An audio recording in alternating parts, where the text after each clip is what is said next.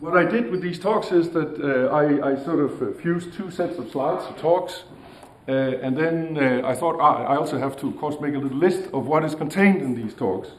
And then I sort of plowed through the slides and thought, okay, let me just mention what's included. And I realized that,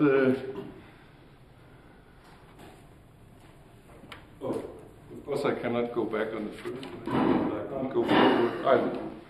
You can. I can. So then I realized the list had become this, actually. But so let me just quickly go through it. So what I will do is just very quickly some basics on Hamiltonian formulation of mechanics and quantization. Then I'll talk about basics of geometric quantization. So we'll be doing lots of differential geometry here now. Then I will formulate the big open problem in geometric quantization. I'll then recall, the Hitchin. I'll then describe the Hitchin connection formulation of the big open problem. Then I will talk about Hitch's regional construction for rigid families, and I'll tell you what rigid families of Kähler structures are. Then I will do the first application to moduli spaces, so we will have to wait until here to see moduli spaces.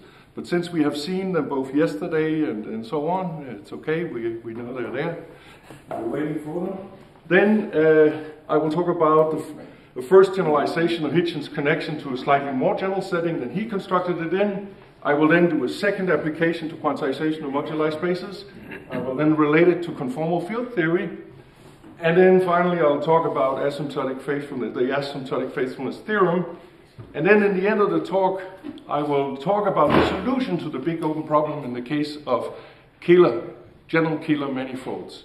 So in particular, I'll tell you how to quantize observables for general curved phase spaces, meaning general Kähler symplectic manifolds. And then I'll talk about the Hitchin connection in that setting, and I'll talk about the Hilbert space structure in that setting too, and how the three of them play nicely together, which is something that is hard to come by normally. Okay, so then I thought, okay, let me put some references, and then I thought, I started doing this, and I thought, no, I can't do all of the references, so I said, I'll cut it down to the references that I mentioned of my own work. But that turned out to be 2 pages of references, I'm afraid. So I'll try to somehow cover aspects of all of these papers now for you. Don't worry, it sounds like a lot. But what I want to actually point to you here is that if you go and read this little paper here, it's not very long. And what it will do is that it will actually tie my lectures very closely to Anton's lectures in the case of U1. So Andersen didn't really cover U1, but you can imagine what U1 might look like, and then it actually connects the two pictures very nicely. And we don't know yet how to really nicely connect the two pictures for SU2 or SUN, but that one does it for U1, and I think it would be a very nice project to understand how is what I'm talking about precisely related to what Andersen. Yeah. I just forgot to mention, so if the slides are written too small or it's going too fast, you should have received by now a copy of the slides in your email. So you can have a look, and also there's, I realized that all of the notation I've been working with for 25 years more or less, so I know it inside out somehow, and maybe I was consistent, I hope so, across papers, but you can find it, so if you're not used to the notation, which you're not probably, you can find it in please open slides and then try to look at it. Okay, but let's get started. So the Hamiltonian formalism of classical mechanics. Well, in that case, we start with a configuration space. So that would just be a Euclidean space with some dimension.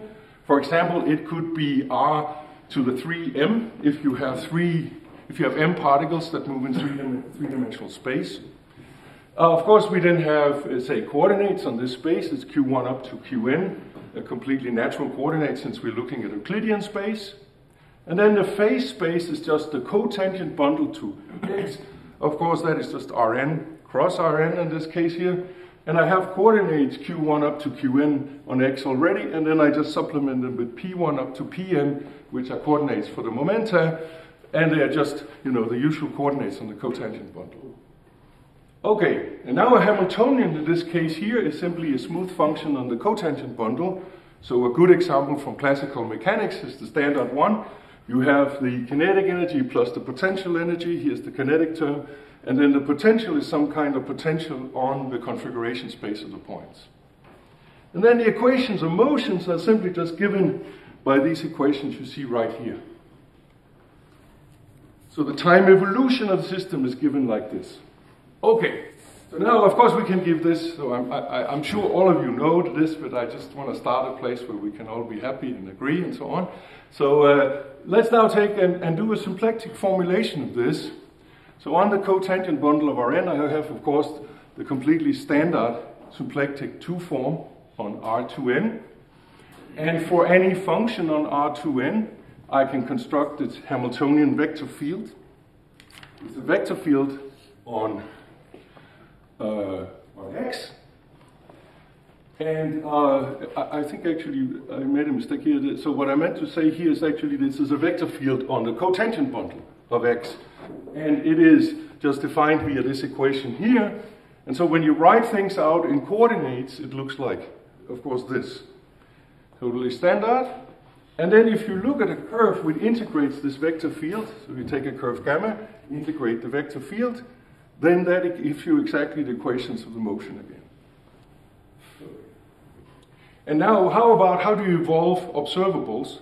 So observables are, of course, functions on the cotangent bundle.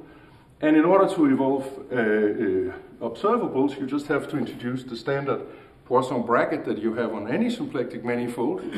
So it's the Poisson bracket given f and g is just you take the two Hamiltonian vector fields of f and g, you stick it into omega, and that's the standard Poisson bracket.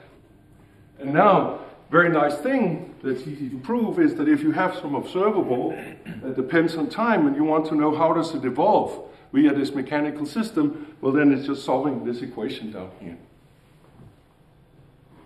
Okay, so that's very nice. Solutions of evolution of the system, solution of evolution of the observables. That's really nice. That's classical mechanics, right? Okay. Of course, this can very quickly be done a little bit more generally. Let's take now the configuration space to be a general manifold, because that would typically be this example. If you have a mechanical system, it may not be allowed to move in a Euclidean space. It might be constrained to be on some manifold X. So one of the things is that if you have things that sort of evolve via sort of fixed distances between various particles according to some graph, then that will form a manifold. In fact, I think any manifold can be obtained this way. So now what we do in this case? Well, in this case, we just look at the cotangent bundle to X, just as we did before. That has a canonical symplectic form. In fact, it has a primitive to that. So it has a canonical one form alpha, and this one form alpha is just constructed very explicitly by considering the tangent space to the cotangent space and looking at the projection that it naturally has to the tangent space. And then if you are some point at the cotangent space, the form is explicitly given to you by minus p composed with this projection. Because p is an element of the cotangent bundle. And so when you project, you get a tangent vector you can evaluate the cotangent vector on. So that's a canonical one form that there always is on the cotangent bundle. In local coordinates, so if you take local coordinates on x, q1 up to qn, you will get local coordinates on t star, which is just q1 up to pn. Of course, the p1 up to pn is just the dual basis of the vector fields corresponding to the coordinate functions, and then alpha is just given by this very simple expression here in local coordinates. And of course, if I take d of this, I get the symplectic form. And so the cotangent bundle has a very natural symplectic form. Okay. And so here we are not curving momenta. Here we are only curving configuration space. But of course, we can also curve momenta. And the moment you curve momenta, you get exactly the realm of a general symplectic manifold, or as the physicist would say, a general curved phase space. Okay. All right. So very basic classical mechanics done in a sort of differential geometric way. So let's look at this general case. So let's remind ourselves that a symplectic manifold, or a curved phase space in the physics notation, that's a symplectic manifold. So what is it? It's a two-n-dimensional manifold with a 2 form, and the requirements are two things. It has to be closed, and then it has to be non-degenerate at every point. So that means if you wedge it together n times, at every point, it should be non-zero. So that's the non-degeneracy condition. And then, as I said before, of course you can define a Poisson bracket the standard way. Poisson bracket of f and g is just omega evaluated on the two Hamiltonian vector fields. The formula I gave for the Hamiltonian vector fields work, of course, completely general. And so, you know, if you have a given Hamiltonian, you can define the Hamiltonian flow with respect to this Hamiltonian, and it's simply just this solving this differential equation here for the flow. So that's a sequence of, in fact, symplectomorphisms. I'll get to that in a second. And so that's giving you the time evolution of the system in this case here. And the time evolution of observables is exactly the same. There's a mistake here. This should have been m. Okay. Don't touch it. So the C infinity function m. And what I was saying before was that the time evolution, so phi t, it's a sequence of diffeomorphisms, and it actually preserves the symplectic form. And it's very easy to see that the Hamiltonian vector, you know, that will be followed from the fact that the Lie derivative of the symplectic form with respect to the Hamiltonian vector field is 0. And so that's a little check with the Catin formula that works. Okay. All right, so that's a sort of classical curved phase space dynamics would be described this abstract way. All right.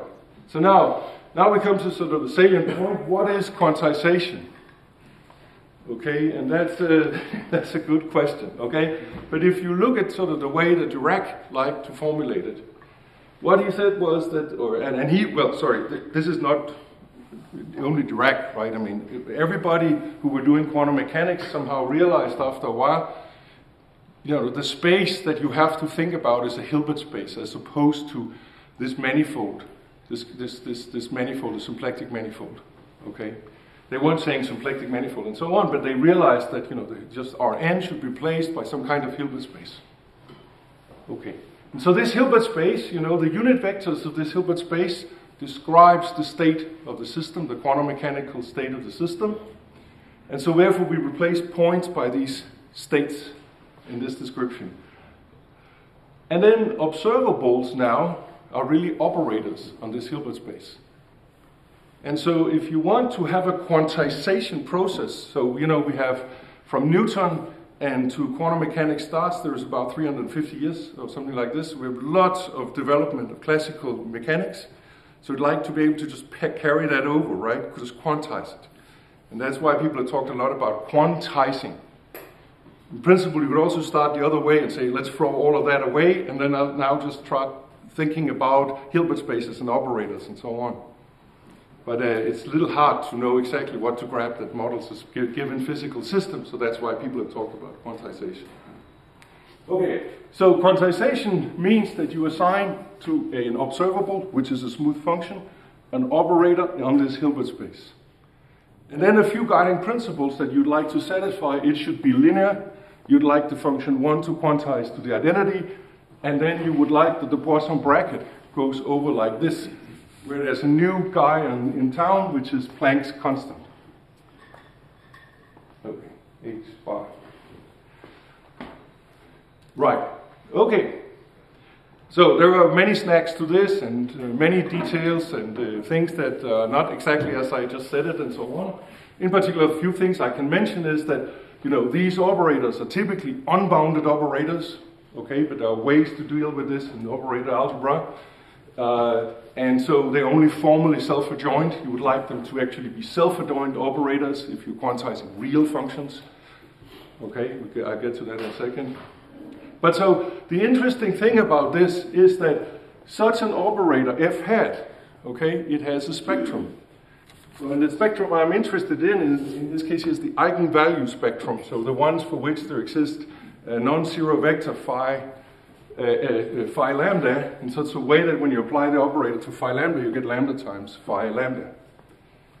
So, yeah, so these are the important things, and you know, we get to measurement in a second. And the thing is that if you measure this observable, you will ever only get one of its eigenvalues. I think nobody in the world can really explain why this is the case, but it is seen in every quantum system we know for the last 130 years. Okay. Now, what is time evolution in this setting here? Well, you just simply quantize your Hamiltonian to an h hat, and then you solve this Schrödinger type evolution. IH bar phi prime is equal to h hat applied to, sorry, does it say psi t instead of psi t? And so that's the time evolution of the system. And if you want evolution of observables, well, it follows the same rule as you had before, except that now Poisson bracket has been turned into a commutator. So that's the time evolution of observables. Very neat setting, if we can realize it. Okay, well, it can be realized in many different cases. But so let me just sort of tell you what is the typical quantum experiment in the lab. So typical quantum experiment in the lab is that you prepare some kind of initial quantum state at time t start. Okay, so there are various ways to do this. Turn on a laser, various different things. Turn on a photon source. Tune ions with a laser so that they are swinging harmoniously together in some vacuum chamber. Many, many different ways. And then the time evolution of the system is simply obtained, as we just said before, by this Schrödinger equation, which is this general formulation you see right here. And then in the end of the experiment, well, if you want to observe something from the experiment, which is typically what we want to do with experiments, right? You have to measure. And if you measure some specific observable, then what you will get is that you will get one of the eigenvalues out, and which eigenvalue you get is totally random.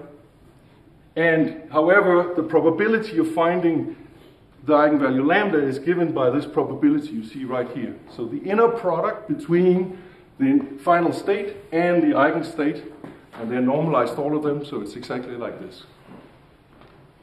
Okay. And after you have measured the system will be in state phi lambda. Weird, right? But that's the way it is. So this has been observed over and over and over again. And notice that all features are really important here. It's important that it is a Hilbert space, because the Hilbert space will tell you really what eigenvalues are there. Because I want those guys to be in the Hilbert space, the phi lambdas, right? So the Hilbert space structure is important to answer these questions. What are the possible outcomes of the measurement? And also, it's very important to compute the probability. Okay. Yeah? So is part of your axioms what type of functions are in the Hilbert space? So could it be L2 functions of all of M, or do you have... I'll get to that in a second, right? Yes. Yes. Just a second. Right there. So if we go back to the simplest example we considered before, that was a configuration space of Rn. In that case, M is just a cotangent bundle on Rn.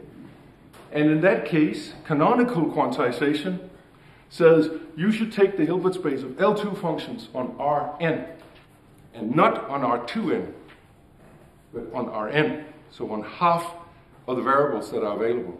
Only of the configuration variables in this case. Okay? And then, how do you then quantize the functions?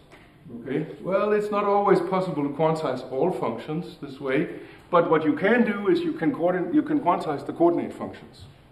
And so the QIs correspond to multiplication by QI, clearly unbounded operators on L2.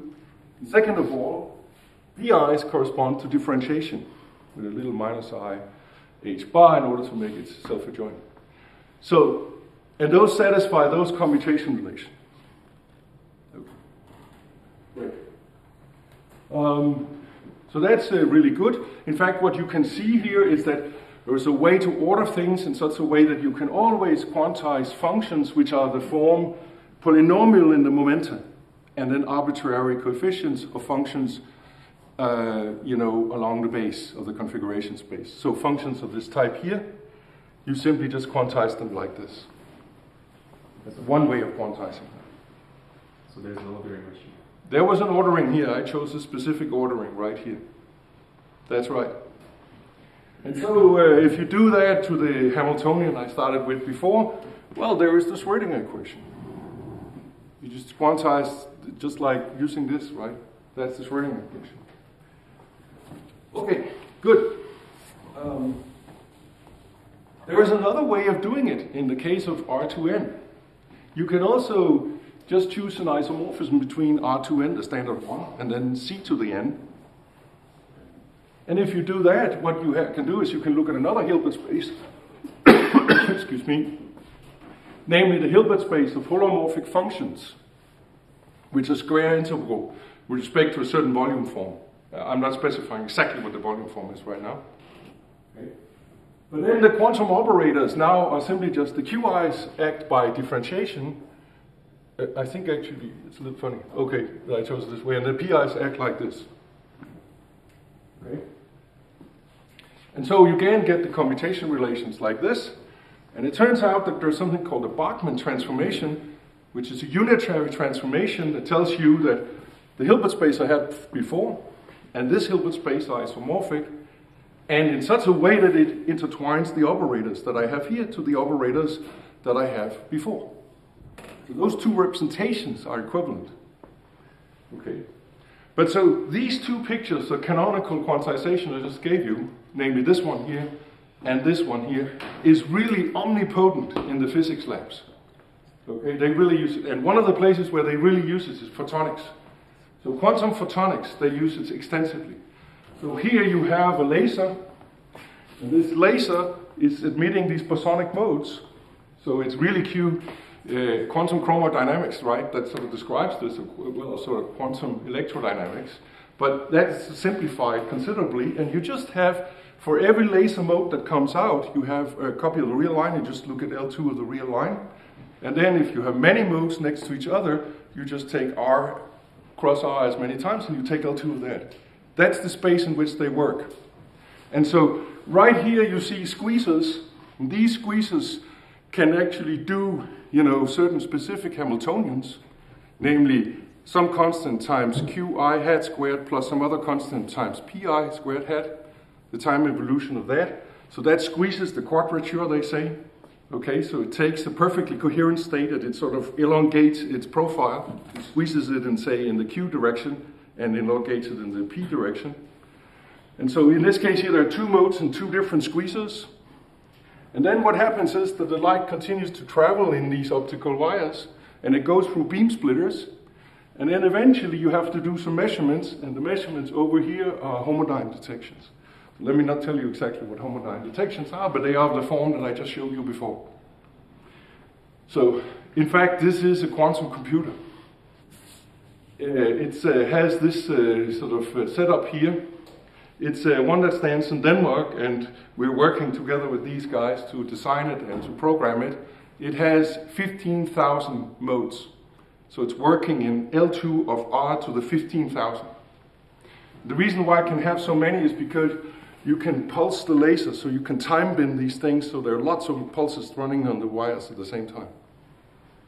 Okay, there was a little surprise interlude. Now back to math. So, okay, there's one simple case where we can continue this very simple process. Namely, if I take the cotangent bundle of a configuration space. If I take the cotangent bundle of X, then I have a very natural sort of way of looking at splitting between P's and Q's, right? Because I have just the functions on the base as the analog of the Hilbert space I had before. So I just define the Hilbert space in this case to be L2 functions on X with respect to some measure. And I've chosen a Riemannian metric on X, so it's a way that I have a measure. So that's the Hilbert space. And now the metric also gives me a Libri-Civita connection on the tangent bundle. And so what I can do is I can now actually quantize a certain subspace of the functions on this cotangent bundle, namely all the ones that are polynomial along the momenta again. And so what are they in abstract language? Well, they are just the direct sum of C infinity sections of symmetric powers of the tangent bundle, because they induce polynomial functions on the cotangent bundle. So I can quantize these functions here, and the formula is totally explicit and written right here. So if I have some tensor of length L, I want to act on functions on the base. And so I'm going to do an inductive process. So I write this tensor as x1 tensor T prime, where T prime is the rest. And then it is simply just IH bar x1 acting on T prime hat, which has already been defined by recursion, minus, in order to make it linear, functional linear in x1, IH nabla x1 applied to T prime. So this is just the, this is the Levi-Civita connection, thank you, applied, the extension of the Levi-Civita connection to tensor powers of the tangent bundle applied to T prime, and then I take the head of that because now it's one smaller plate. So this is an inductive process. And it starts, of course, by vector fields just acting on functions by differentiating the function with respect to the vector fields. Okay. And so if I carry this process through with the following Hamiltonian, take the metric, which is quadratic. Everything is real here, right? Take the metric, which is purely quadratic in the momentum directions, and then take any potential function you like from the base and pull it back to the total space. It's very similar to what I had before in classical mechanics, right? Then this thing just quantizes to x hat is equal to IH bar squared, and then the Laplace operator plus V. So very nice, This works really, really general. Super, super nice. Great. But what do I do in general? What will I do with a general symplectic manifold in order for this to work? Because you see that I'm constantly taking functions of of exactly half the variables in order to make this construction. And there are really good reasons why I do this, because, well, let me not jump ahead in my slides, so let me continue. So what will we do? How will we proceed for a general symplectic manifold? Well, there is a machinery called geometric quantization. It partially works currently, I would say, but it works beautifully in the beginning. So what do? Well, there is a little obstruction to begin with to do this program. Namely, if you look at 1 over h bar times omega, take the class of it. Remember, it's a closed 2 form. It gives a cohomology class. You want that cohomology class to lie in the image of the integer cohomology inside the reals. If it does that, then there exists a line bundle, complex line bundle, a Hermitian structure in the line bundle, and a connection that's compatible with the Hermitian structure, nabla, in such a way that the curvature of this is minus I divided by h bar times omega. Okay. And so I might sort of think, okay, let me try this. The pre-quantum Hilbert space, I'm just going to take all L2 sections of this line bundle. It's a Hermitian line bundle, so I know what inner products in the fibers are. And then I can integrate that inner product for 2 sections over the space by taking the volume form associated to the symplectic form. That's a Hilbert space. Check on that. Okay, and now I want to define pre-quantum operators. And for some reason, which sort of has to do with solving the equation below, I do the following. I look at the operator, which is, on the first hand, just multiplication by f. So f can be multiplied onto a section. It's a new section. So that acts on the Hilbert space. Well, unbounded operator maybe. Okay, we can live with that. Then we take the Hamiltonian vector field of x, we stick it into the connection, multiply by minus I h bar. And that is what people call a pre-quantum operator. That guy is an unbounded operator acting on this Hilbert space, so that's all great. And in fact, it satisfies Dirac's quantization condition on the nose. And the 2 other ones also, because it's a linear assignment and the function 1 would go to 1. Perfect, you would say. However, there are 2 things that are really bad about this. It does not reproduce canonical quantization. And that's where the discussion stops with the physicist. If you can't do that, they will ask you to leave the lab immediately. So don't come with something that doesn't do that. And another thing they will be really upset about also is if it contradicts Heisenberg's uncertainty principle. Those two are simply, don't tamper with that. Well, maybe you should, but anyway, no. That's that's what they say. So therefore, I mean, it really doesn't really recover physics very well, its construction. And we all know somehow, I think, what's wrong, right? And it's kind of clear from what I've been saying so far. This is simply the wrong Hilbert space somehow in relation to these operators. Well, you could say all Hilbert spaces that are separable are isomorphic, so what's wrong with this guy? Well, we would like to tie this Hilbert space to the geometry in this case here. And so that's what's wrong. So what we need to do is so the geometric quantization answer to this is called a polarization. I warn you, that's not the same as the algebraic geometry's polarization. But, okay. So geometric quantization of polarization is simply a Lagrangian subbundle of the complexified tangent bundle. Okay, so it's a subbundle of the complexified tangent bundle, which at the same time is also Lagrangian with respect to the complex linear extended symplectic form. Okay. And now I'm going to introduce at least the pre-Hilbert space, so the vector space underlying the Hilbert space. And I want the sections of the line bundle in such a way that if I apply nabla to x bar, where x is any section of P, then I should get 0.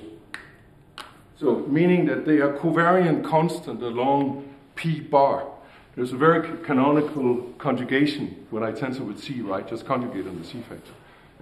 And so, you know, if P plus P bar is the whole tangent space, this is a complex structure actually, an almost complex structure. And I'm just looking at things that are holomorphic, that are annihilated by the D bar operator. Okay. But in general, or in other cases, you could also be looking at the case where P is equal to P bar. And then it's just a real polarization. And I'm just looking at sections that are totally covariant constant along the leaves, or integrable leaves of this P, because I would like to have the P is integrable.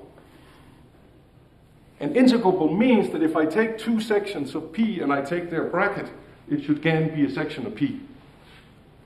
And the thing is that I make this assumption because if you don't do this, there tends to be almost no solutions to this equation. Example, if you take the P corresponding to an almost complex structure which is not integrable, typically there will be no holomorphic section to the line bundle. There are remedies for this, and there will be another talk. I won't go there right now.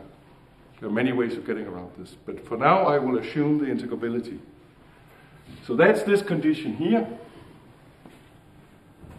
Okay, so there are various options, right? I mean, P could intersect P bar in various different kinds of ways. One way is that it intersects its conjugate completely, then it's a real polarization, as I just said. The other one extreme is that they do like this. They don't intersect at all. They decompose the tangent space into the holomorphic and the anti-holomorphic tangent bundle. And then I'm just looking at holomorphic sections of the line bundle. Okay. All right. And so you can see that, for example, if I take the cotangent bundle, this fits the picture very well because I just take P to be all the cotangent directions inside the tangent space of the cotangent bundle. Then everything will be covariant constant along the cotangent directions, and therefore I will just get functions on the base x. And so I get my Hilbert space back that I was doing when I'm doing canonical quantization, right? That's a good sign. So that one is great. What I also want to mention here is that there are certain things, I mean, this is no way guaranteed to always work, okay? For example, if you take a P that is purely real, but in such a way that all its leaves are dense, then in many cases we can prove that this space is zero-dimensional. If you strictly take it, as I said, smooth sections that are covariant constant. But so there's a remedy even in that case. What you should do is you take distributional sections luckily, for Kähler polarizations, which I'm going to continue talking about, none of these issues arise. And there's elliptic regularity that says that everything is smooth. So don't worry. No fancy functional analysis coming up. Just differential geometry, if I can get this thing to work. Okay, so let's look at what it means if P intersects P bar in 0. Well, in that case, as I just said before, what happens is that this is completely equivalent to an almost complex structure that's compatible with omega.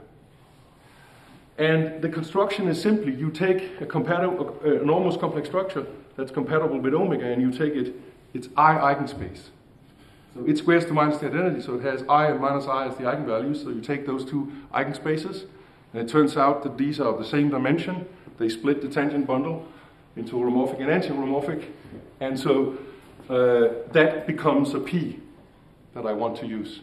That's the polarization. And integrability of P is equivalent to integrability of I. So it's very nice. And so in the end of the day, what I'm saying is that actually I also have a Riemannian manifold, because I can use omega and I in this combination you see right there, and then I get a Riemannian metric. And so this is a Kähler manifold. So these kind of P's are equivalent to Kähler manifolds. Great. Very nice. So for a Kähler manifold, I can define this Hilbert space to be holomorphic sections of this line bundle, the pre-quantum line bundle. And that's the one I want. And then one possibility would be to do exactly as it says here.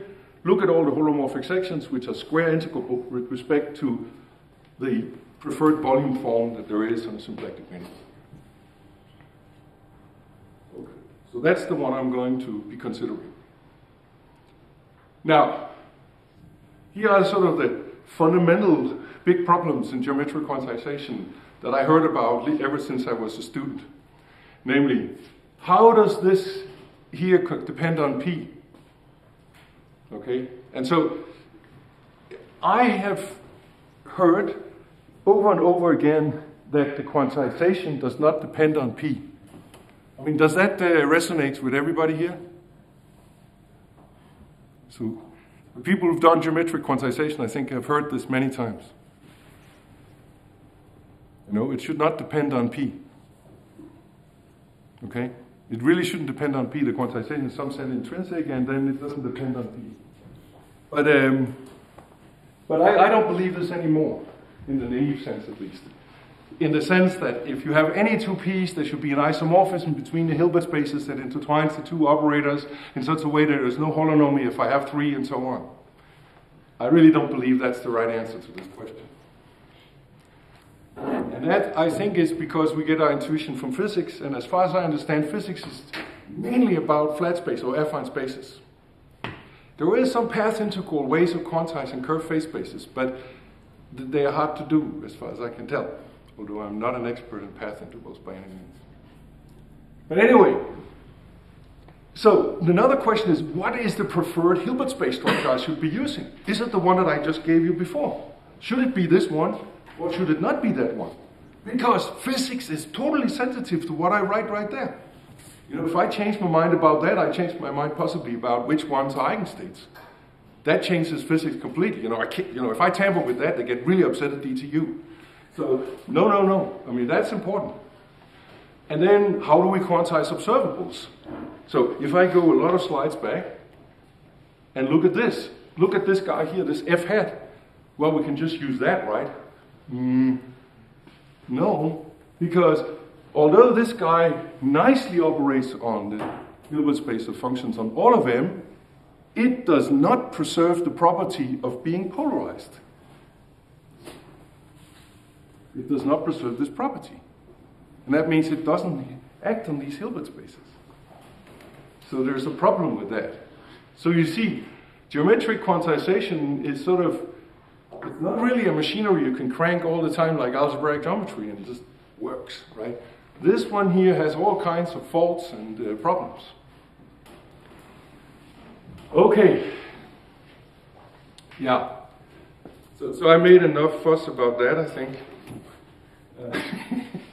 But I think this is a really important question, okay? But what I will give you in this talk here, if we get all the way to the end, is that I will give you answers to 1, 2, and 3 here in the case of Kähler structures on general symplectic manifolds. Okay? In such a way that these 3 things talk to each other in a very, very nice way. So when I have 2 polarizations, when I change between them by some isomorphisms, the way I quantize operators over here is really conjugated to the way I do it over here, and so on. Okay. All right. And so now there is a little trick which will detect whether you're awake now. Namely, I will change 1 over h bar to k.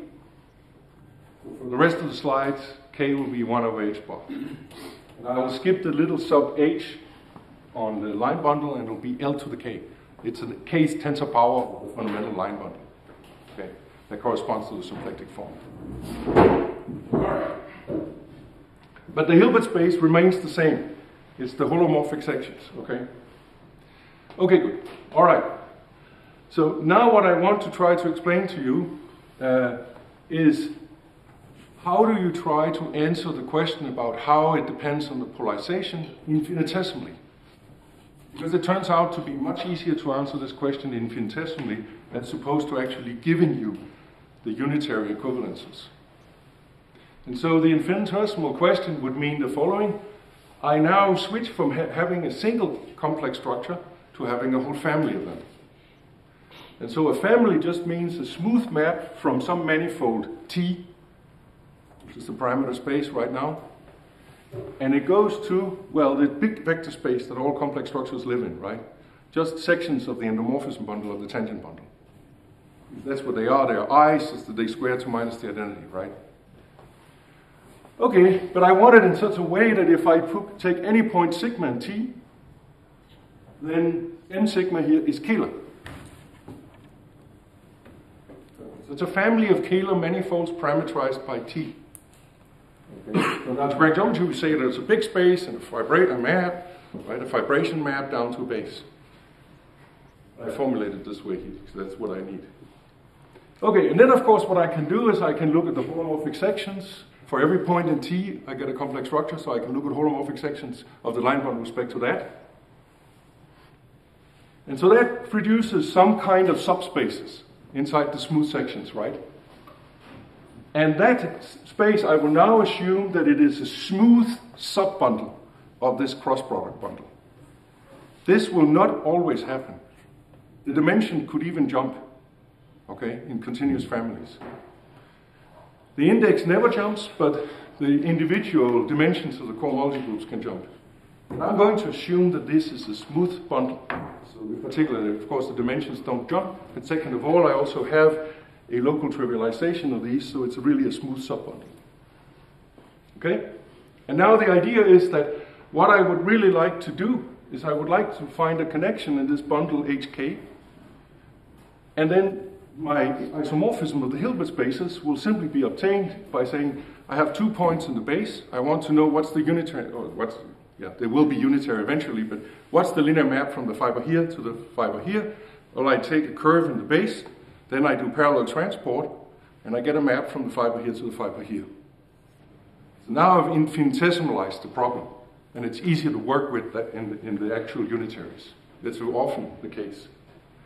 Okay, so therefore now I'm looking for connections, natural constructions of connections in these bundles. Sorry, here you want to take M compact, or you're doing something more general? I am doing a very general thing. So M is any symplectic manifold at the moment. Okay. So you want to consider this as a possibly infinite rank subbundle? It could be like that and so on, and there could be complications of this nature and so on. However, they're all inside a trivial bundle. And I have assumed that actually it results in a smooth subbundle.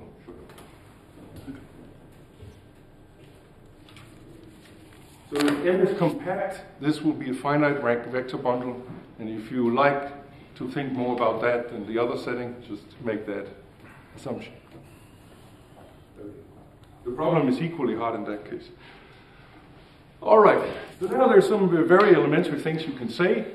Namely, if you have a Hermitian structure already in the bundle HK, So if you've settled what inner product you want to do, for example, my L2 inner product could be 1, then this parallel transport will be unitary if and only if this connection satisfies this condition of being a Hermitian connection. This is trivial stuff, general stuff, okay? And moreover, this connection is, these isomorphisms that are obtained by parallel transport, they will be projectively independent of the choice of the homotopy class of the path between the 2 points, if and only if the connection is projectively flat. You could also say flat, and then it's completely independent of the homotopy class. So that's a general thing, right? Parallel transport is invariant under homotopies if it's flat, and if it's only projectively flat, it's only invariant up to a scale. Projectively flat means the following, that there is a 2-form on T such that the curvature of the connection is this 2-form tensor, the identity in the phi. Okay. Now, if I have an automorphism of the whole system, so I have an automorphism of the pre-quantum line bundle, so some group that acts on that in a way that it drops down and gives an action on the base that preserves the symplectic form necessarily then. So some symmetry group of the whole thing, and if this map I happens to be also gamma equivariant with respect to some kind of action of gamma on T, well, then I can say a few things about the group representation that I obtain. Namely, if I have projectively flatness on the 2, I will get a projective action of a pi of T, so pi 1 of T extension of my group that will act on the covariant constant sections. So it will act on and preserve the connection. So it'll act on the covariant constant sections with respect to the connection. And further, if we have a preserved Hermitian structure, of course, I will get a unitary representation. So this is ways to build unitary representations of groups that are of the form a pi 1 of T central extension of gamma. Okay. All of these I will realize in the case of moduli spaces in a second, you'll see. So it's very nice there. Okay. So now what I want to do is I want to start trying to build these connections in a differential geometric way. Okay? So I just use the data that I have. So I have this family of complex structures, and what I can do is I can take a vector field in T, and I can differentiate the complex structure. So if I just differentiate a map like this, of course I get a new map like that. But the nice thing about it is that it now satisfies this equation here. So the derivative anti-commutes with I, and that's simply because I squares to minus the identity. So if you differentiate that equation, you will immediately get this equation here. So the derivative is not an arbitrary map, but it is one that anti-commutes with I. And so if you use I to define the holomorphic and the anti-holomorphic tangent space, then because of this anti-commutation with I, it turns out that the derivative can be split tensorial into 2 types. I call them prime and double prime. And the first one is the one that goes from the anti-holomorphic cotangent bundle to the holomorphic tangent bundle. And the other one is the one that goes from the holomorphic tangent bundle to the anti-holomorphic tangent bundle. So it has these 2 off-diagonal parts, the derivative. There's nothing along the diagonal because of commutation with I.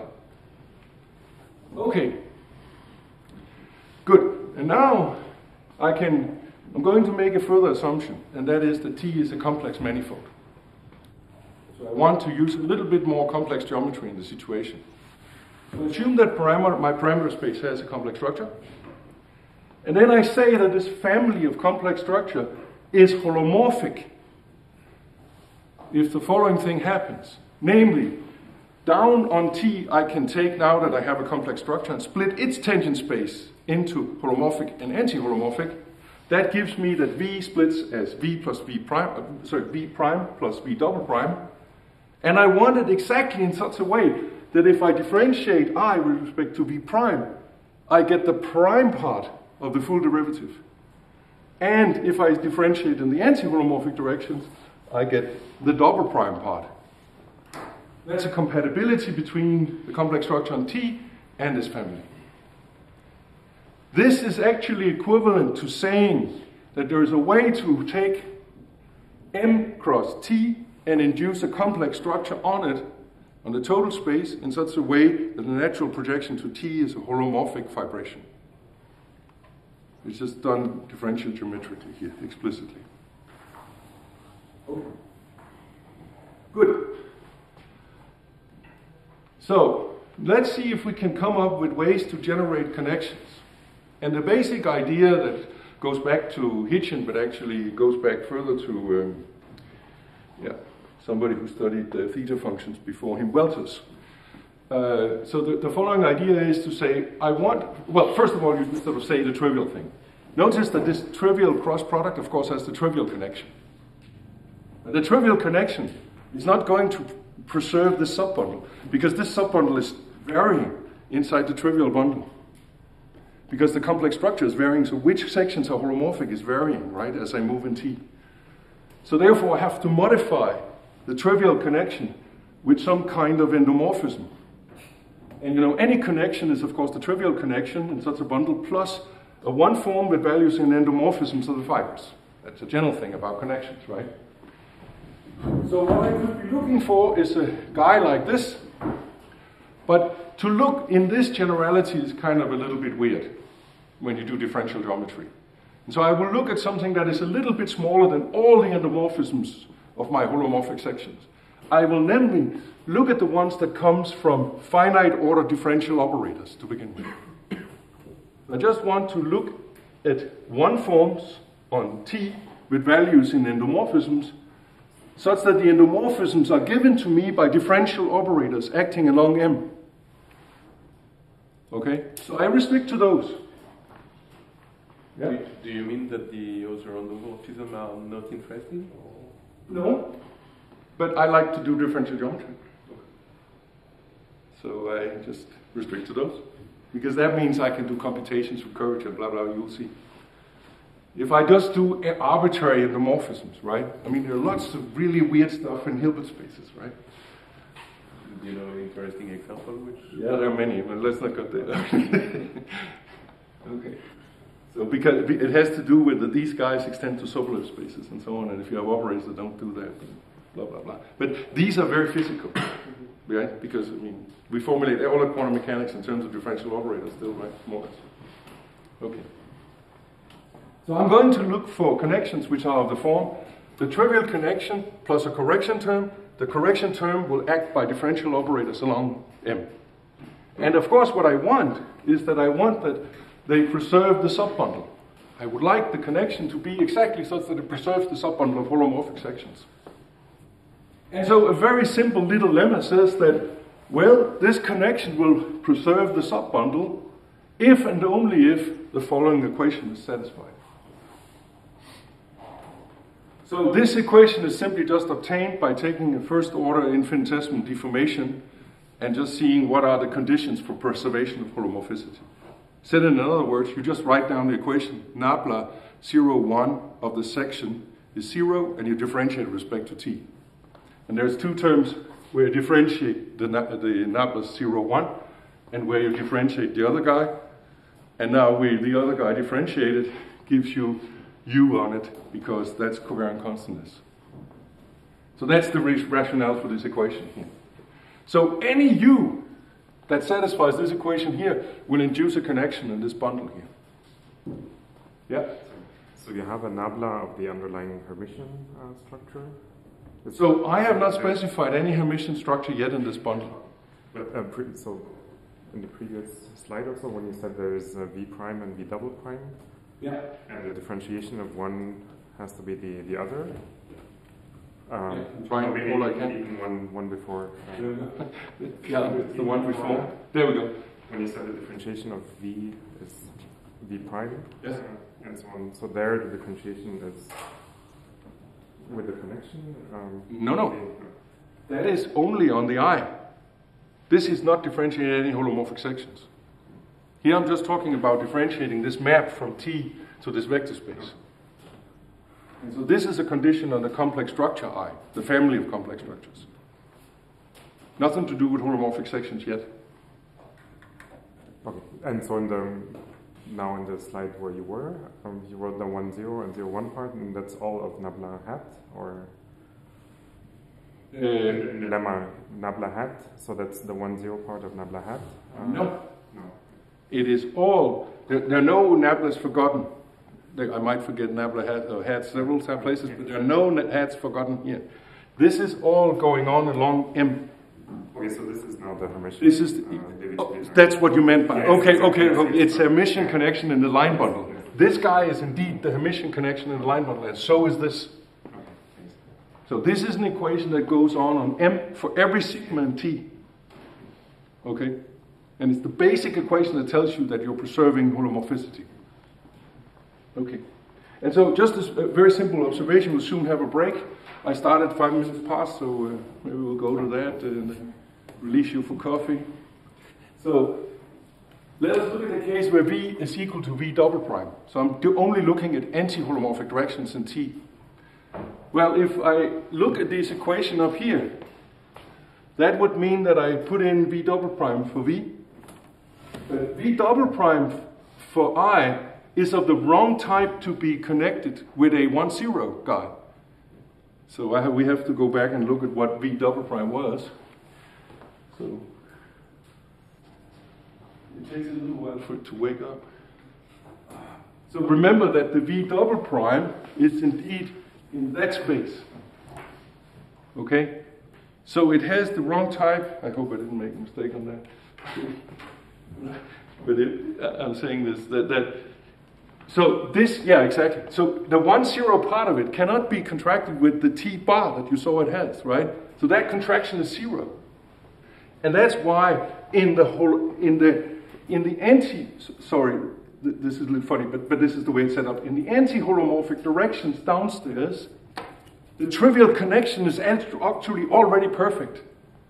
It does what it should, it satisfies this equation. So in the anti-holomorphic directions, I don't need to turn on U. I can have a 0 U and the equation is solved. But in the other direction, I really have to have a U in order to solve this, because of course this will no longer be 0. That would be tantamount to saying that there's no variation of the complex structure.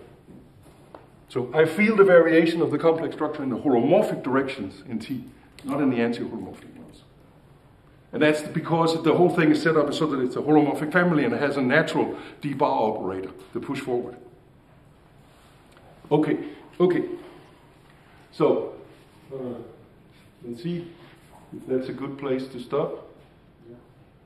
I think so. You see, one thing that you can do, so I'll say this last time. One thing that you can do if endomorphisms are given by differential operators is that you can restrict things to open subsets on M, because they are given by local operators. So therefore it makes sense to ask, how is it working if I take a U, which is just an open patch in M? Well, if they're given by differential operators, of course I can restrict everything. And so here I can ask that this connection preserves holomorphicity locally. And I just wrote the same thing, except that now I only look at things that are sections over some open subset in the manifold. And that only makes sense because the U is given by differential operators. Let me just see, I think that's a... Yeah, there are more things now, but I don't want to go further into that. So let's have a break here.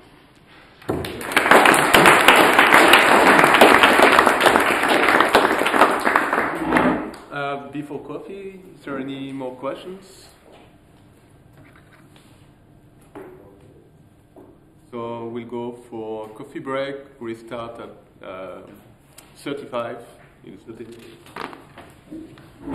thank you again.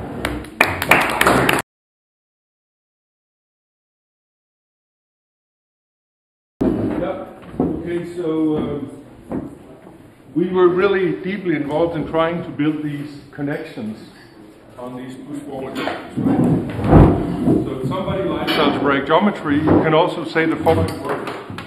You have a manifold, complex manifold or algebraic variety. It's fibering over another base, and you have a projection, and all you're doing is taking a holomorphic line bundle and you're pushing it forward. Now we want to understand that the result of this, well, we're assuming it's a vector bundle, and we want to understand that it has a connection. We're trying to build that differential geometrically explicitly. Why can't we build it algebraic geometrically? Yes, I welcome you to do this. But actually, that is the formalism in which Nigel worked originally. And so why did I deviate from that? I am, after all, his student. And the reason was that I really wanted to combine the connection with, differential geometric objects. And then when I only had these global things, it was not accessible to me. Okay? So in a sense, he was just building a global operator. His U is a global operator. And we were discussing for a while, is it actually local? And I proved it was local, given by differential operator. So, and you'll see why a little later that I really want these differential operators, because the other objects I want to combine it with are purely differential geometrically and do not have an algebraic geometry description. Okay. All right, so just want to remind you that we got to the point where I said, well, the nice thing about having something given by differential operators is that I can localize everything to a little open neighborhood of M across the base. And I can ask that it preserves holomorphicity there, and that just means that this equation is satisfied for sections that are just holomorphic in this little open neighborhood. So remember, you have this maybe compact variety or compact manifold. It has maybe very limited number of holomorphic sections.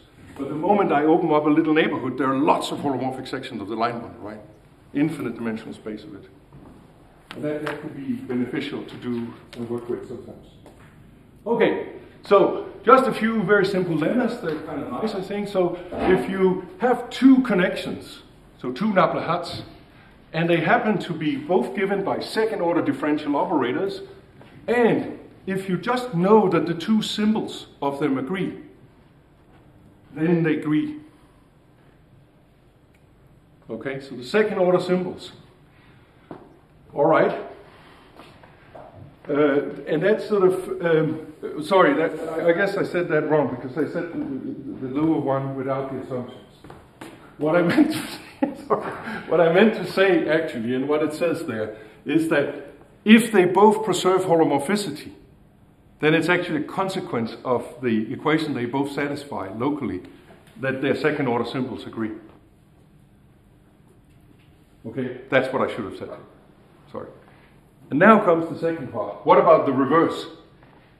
And here's the sort of proof. It's very simple, because it's just omega is invertible, so they both are equal to the derivative of the complex structure, modulo omega. So that's the reason. But you have to know that it's a local operator to do this. Now, the reverse, says the following, that the space of second-order operators which preserve holomorphicity locally forms an affine space over T, modeled by, at each point, the holomorphic vector fields on M, direct sum with the holomorphic functions on M. So those two vector spaces could be huge, right? If M is non-compact, there might be many holomorphic functions, many holomorphic vector fields. But for example, if M is compact, certainly this is only a copy of C. And you might be in a situation where there are no infinitesimal automorphisms. So that means there are no holomorphic vector fields, and in which case it's unique. Up to a complex scalar, so up to projective equivalence. Okay? So that's what the little corollary says. They agree if no holomorphic vector fields and only constant holomorphic functions, then the two connections will projectively agree if they are only second order. That's a uniqueness theorem that says that there isn't so much to worry about. It's unique, so you should be able to actually write it down if it's unique, right? Okay. All right. Now, there's something I think somebody asked about. Well, what about, nobody asked about this, but I misinterpreted Murat's question in this direction. What about a Hermitian structure? And so, what I can do is I can look at the following kinds of Hermitian structures in these bundle. So I can take an arbitrary function, which is a smooth function from T over to smooth functions on M. So just a smooth function on M parameterized by T. And then I just modify my inner product with this e to that function. That's a new inner product, right? And it turns out, actually, by some theory involving Toeplitz operators, if hk is finite dimensional, and M is compact, then any inner product is of this form. That was a little side remark. But for now, we can just look at these guys. And so I have lots of Hermitian structures that are obtained this way, right? But if I have a holomorphic vector bundle with a Hermitian structure in it, I have the Chern connection. The Chern connection is the one that says, well, it's a holomorphic vector bundle, so the 0, 1 part of my connection should agree with the Debye operator, and then it should be Hermitian. And so that's the unique Chern connection that's compatible with this inner product. So I could go and say, all that matters to me are inner products. This is very much in line with physics, but how do I decide which H I'm taking? Okay, and for example, if I ask questions like, what is the curvature of the Chern connection? Well, that might be hard to compute, you know, in this case here. And in particular, could I choose this HK in such a way the Chern connection is projectively flat? I might still be living under this illusion that all of these Hilbert spaces always has to be projectively isomorphic, right? I mean, as far as I understood, this was the prevailing understanding of this when we were students. Don't you agree? Okay, anyway. And so the other question would be, okay, I have this Chern connection. Can I write it in the form that I just had? I went through this, belabored this differential operator point of view. Can I write it like this? So I'm going to try to answer some of these questions. But what I want to do first is I want to do some obstruction theory. You know, could it possibly be that there are projectively flat connections? Well, I mean, there's some clear obstructions to this, right? And let me go through that. And now I switch to sort of more complex geometry, global complex geometry. Take N and T to be complex manifolds, and let's assume that I have a holomorphic fibration, just as I've been discussing a little bit. All right, let's say that N, let's say let's say the base is M-dimensional, and the fibers are R-dimensional. Okay. Let's say that I have a holomorphic line bundle on N in such a way that all the higher cohomology groups of the fibers are 0. And by the way, everything here, so N is, the map pi is proper. I want the fibers to be compact now. Okay? But there are no higher cohomology groups of the line bundle along the fibers. Well, a corollary of this situation here is that then H zeros will form bundles. Okay? And now, if I look at the leafwise tangent bundle, which I call T pi, then the Grothendieck-Riemann-Roch theorem says that I can compute the Chern character of the push-forward bundle. So if you ever go in through the door at the institute in Bonn, right, that's the first thing you see. The Chern character of this bundle is the push-forward of the cup of the Chern character of the line bundle and the Todd class of the leafwise tangent bundle. Okay? That's the Grothendieck-Riemann-Roch theorem in for families. Now let's look at this. So I'm going to take the Todd class of the leafwise tangent bundle and I just break it into the cohomological degrees. So it'll have degrees L and up to R plus M, because that's the total space of N. And now the Grothendieck, and then I see C is going to be C1 of the line bundle. And so the Grothendieck-Riemann-Roch formula reads that the Chern character is given by this expression here. So, the 1 over L factorial comes from exponential of the first Chern class for the line bundle. That's the Chern character of the line bundle. And then I see right there, I move the sum outside. And then I have the class of the tangent bundle in such a way that they pair exactly to the fiber dimension. And then I push them down, and they live in these degrees here. So I get cohomology classes that live in all degrees of the base. In principle. Okay, and now let's assume that this bundle has a flat connection. So by Chern-Weil theory, its Chern character will simply be the rank times the exponential of this first Chern class that it will have. So that's all it has if it has a projectively flat unitary connection, right? That will mean that I have to satisfy the following relations.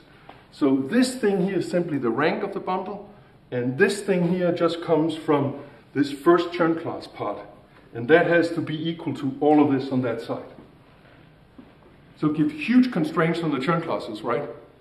To have this. So, okay, let's try to look at an example. Let's take the universal curve over moduli space. So I take that, as I just said. If you now take the leafwise cotangent bundle and take k's tensor powers of that, then H1 is all 0 of those. There's only H0 in this case here. And so in that case here, what happens is that when you spell out this entire formula here, you get that the Chern character of the push forward is this combination of the kappa classes. So now you go back and say, okay, let's combine this with all of those relations. This would give tons of universal relations on the kappa classes. We know that there are none for the lower sum amount relative to the genus, right? Impossible. In other words, that push forward here cannot have any kind of projectively flat connection. It is simply not possible.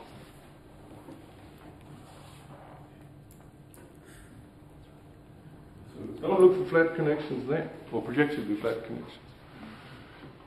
Okay, so now what I want to do is I want to describe some positive results in this theory, because there are plenty of cases where you can get projectively flat connections. And so they are all coming from the moduli spaces examples. So I will first describe for you Hitchin's original construction. I will discuss a slight generalization of this to what I call rigid families. This doesn't mean the complex structure is rigid. It means the family is rigid. Okay, then I will talk about metaplectic correction and remove the rigid, but still for rigid families. And then I think I actually won't talk about 4, but I'll go straight to 5. So the general case where I remove the rigidity condition completely. Because the rigidity condition, as I get to in a second, is the toughest one. Okay. All right. So, yeah? So you asked us to stay awake in the first one when you said that h bar is the inverse of k. Yeah. And so some of your formulas, k seems to really be a positive integer. It is. But then in some other formulas, it seems to admit. In the beginning, it was not an integer, a 1 over an integer. But now, when I took it with moduli spaces and so on, they certainly are.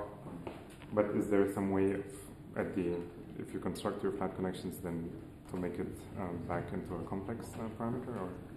That's a different matter that I will talk about in the end. Yes. Yes? Sorry, the obstruction you mentioned is if and only if, or just some, this obstruction is... That I don't know. It's only half. Okay. The obstructions obstructs existence of projectively flat connections, but if they vanish, I don't know if they can be. There is one. There was also this work of Axelrod, De La Peta, and Witten on projective. Yeah. Where does that fit? It's this case here. It's this case here. I'll refer to that in a second. So let me just tell you, what is this rigidity condition? So the rigidity condition says the following.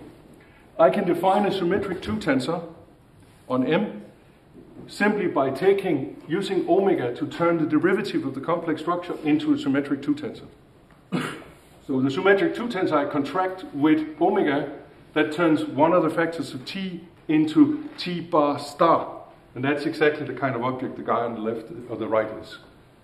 So I can define a symmetric smooth 2 tensor from the derivative of the complex structure, and the family is rigid if that guy is holomorphic. So if that G is holomorphic, I say the family is rigid. It doesn't mean the complex structure is rigid, but it means that I think of the family of complex structures I'm looking at, so the T, that is rigid. Because it turns out that this is a huge constraint on all possible families of T to be rigid.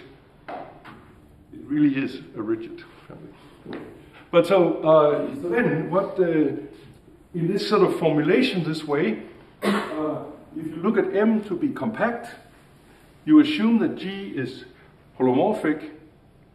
Furthermore, you assume that there exists a rational number, lambda, that is a proportionality between the cohomology class of the symplectic form and the first Chern class. So remember that as Chern classes, right? That it only depends on the symplectic form. And second of all, H01 of M is 0. Under those three conditions, there exists a Hitchin connection in HK. So all of these guys with hats on, they're all called Hitchin. There exists a Hitchin connection, so one that solves this equation here. So it locally preserves holomorphicity. Moreover, if there are no holomorphic vector fields, then this guy is automatically projectively flat and projectively unique, with U is at most given by second order operators. So that's the sort of, it wasn't exactly the theorem, it's a slight generalization of Nigel's formulation of this that I did in this differential geometric language. He did it applied to the following situation. Okay. Sorry, just before we get to the situation, he applied it in. Here is the formula for U. It is an explicit second order differential operator that you can write down that solves this equation, in this case. And so what are they? So there is a way to build a second order operator given G, and it goes as follows. Differentiate with respect to the connection on M, the Hermitian connection on M, in the 1, 0 direction. Then you get to here. Contract with G, so you get to there. Now you combine the connection in the line bundle with the Levi-Civita connection on the manifold, and that preserves types on a Kähler manifold, so it goes to T tensor T star. You contract those two, and you're back at sections of L to the K.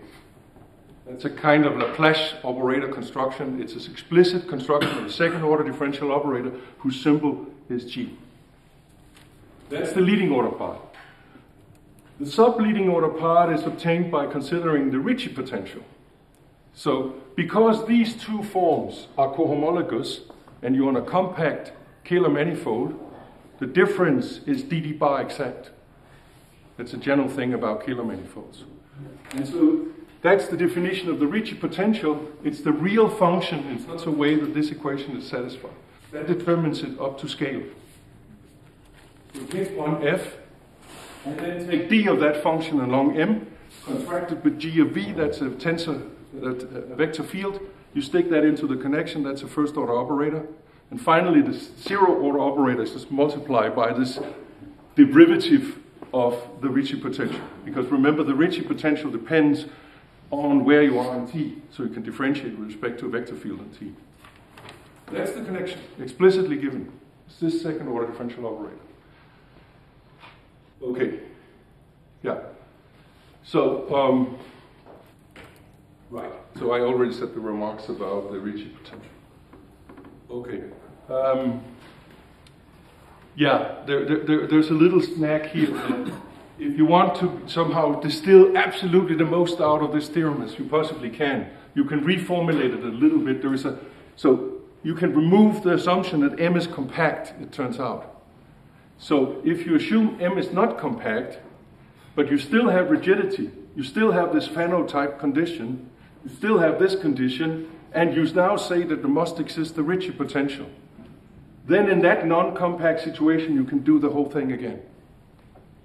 And so I'm thinking about this because I, of course, want to apply this to the smooth part of the modular space. Okay.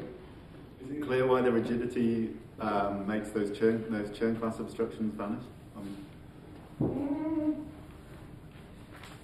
It's certainly not satisfied in the example that I gave, but I don't see a direct link of why. Except that I can construct this projective flat connection.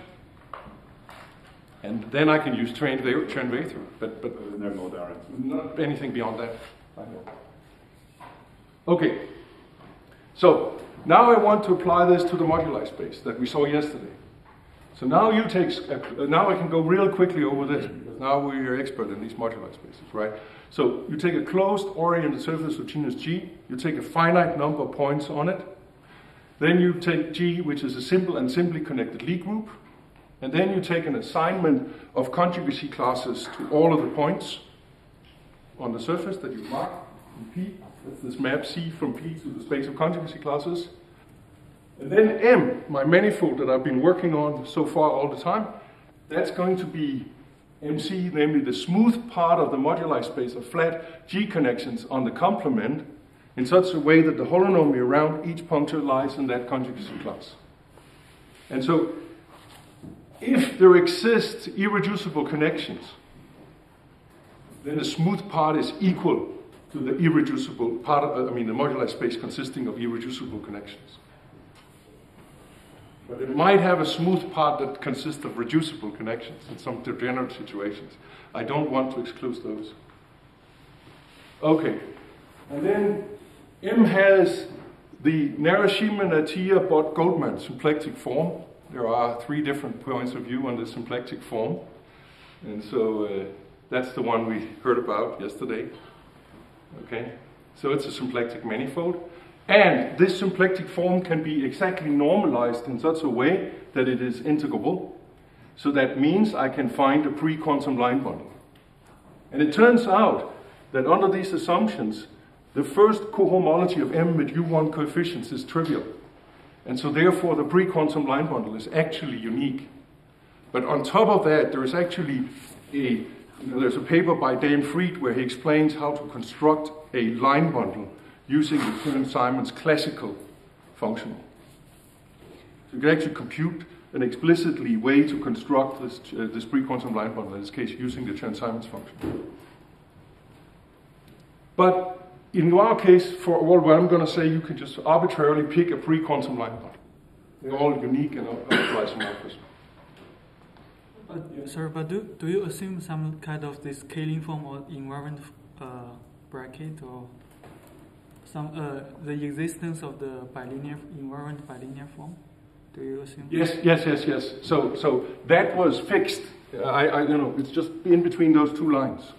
Okay. So it's a unique up to scale by the assumption on the Lie group, and it's fixed exactly such that omega satisfies that it's a generator of this. This is a copy of the integers. This is a copy of the reals. So there is a unique scale of that bilinear form in such a way that this happens, and it's minimal among such. So the existence is assumed. Yeah, well, it's a simple and simplified Lie algebra, so it has a killing form, right? And it's Lie algebra. Yeah. That's right. But the normalization of that gadget, well, that can be written down explicitly, okay? It has to be an integer generator of third cohomology manifold when you combine it with some class. Blah, blah. Reference Dan Fried. Okay. Now T is going to be the Teichmuller space of the surface with punctures. And then I'm going to use the Narasimhan-Seshadri theorem. Well, at least in the case when there's no marked points, then it's straight up the Narasimhan-Seshadri theorem. There is a generalization of that theorem due to meta-Seshadri when there are P's. And that gives you a family of Kähler structures on the smooth part of the moduli space. So now we have all of the ingredients that we need to run the program. Except we need to know that this is a rigid family of complex structures, and we need to know the other conditions. But there is one thing that you might worry about is that, well, these moduli spaces, by the theorems there, Narasimhan-Seshadri and meta-Seshadri, is actually closed algebraic varieties, projective varieties. And so as such, they have a well-defined notion of holomorphic sections over the entire variety of this. There is a way to actually construct this line bundle, the equivalent determinant line bundle, in such a way that it's a global, rank 1 invertible sheaf, blah, blah, blah, in algebraic geometry, right? You may ask, is this the holomorphic notion of holomorphic sections the same as the holomorphic sections that I'm working with? Because I'm just working with the holomorphic sections over the open part on this non-compact manifold. Potentially, these could be totally different.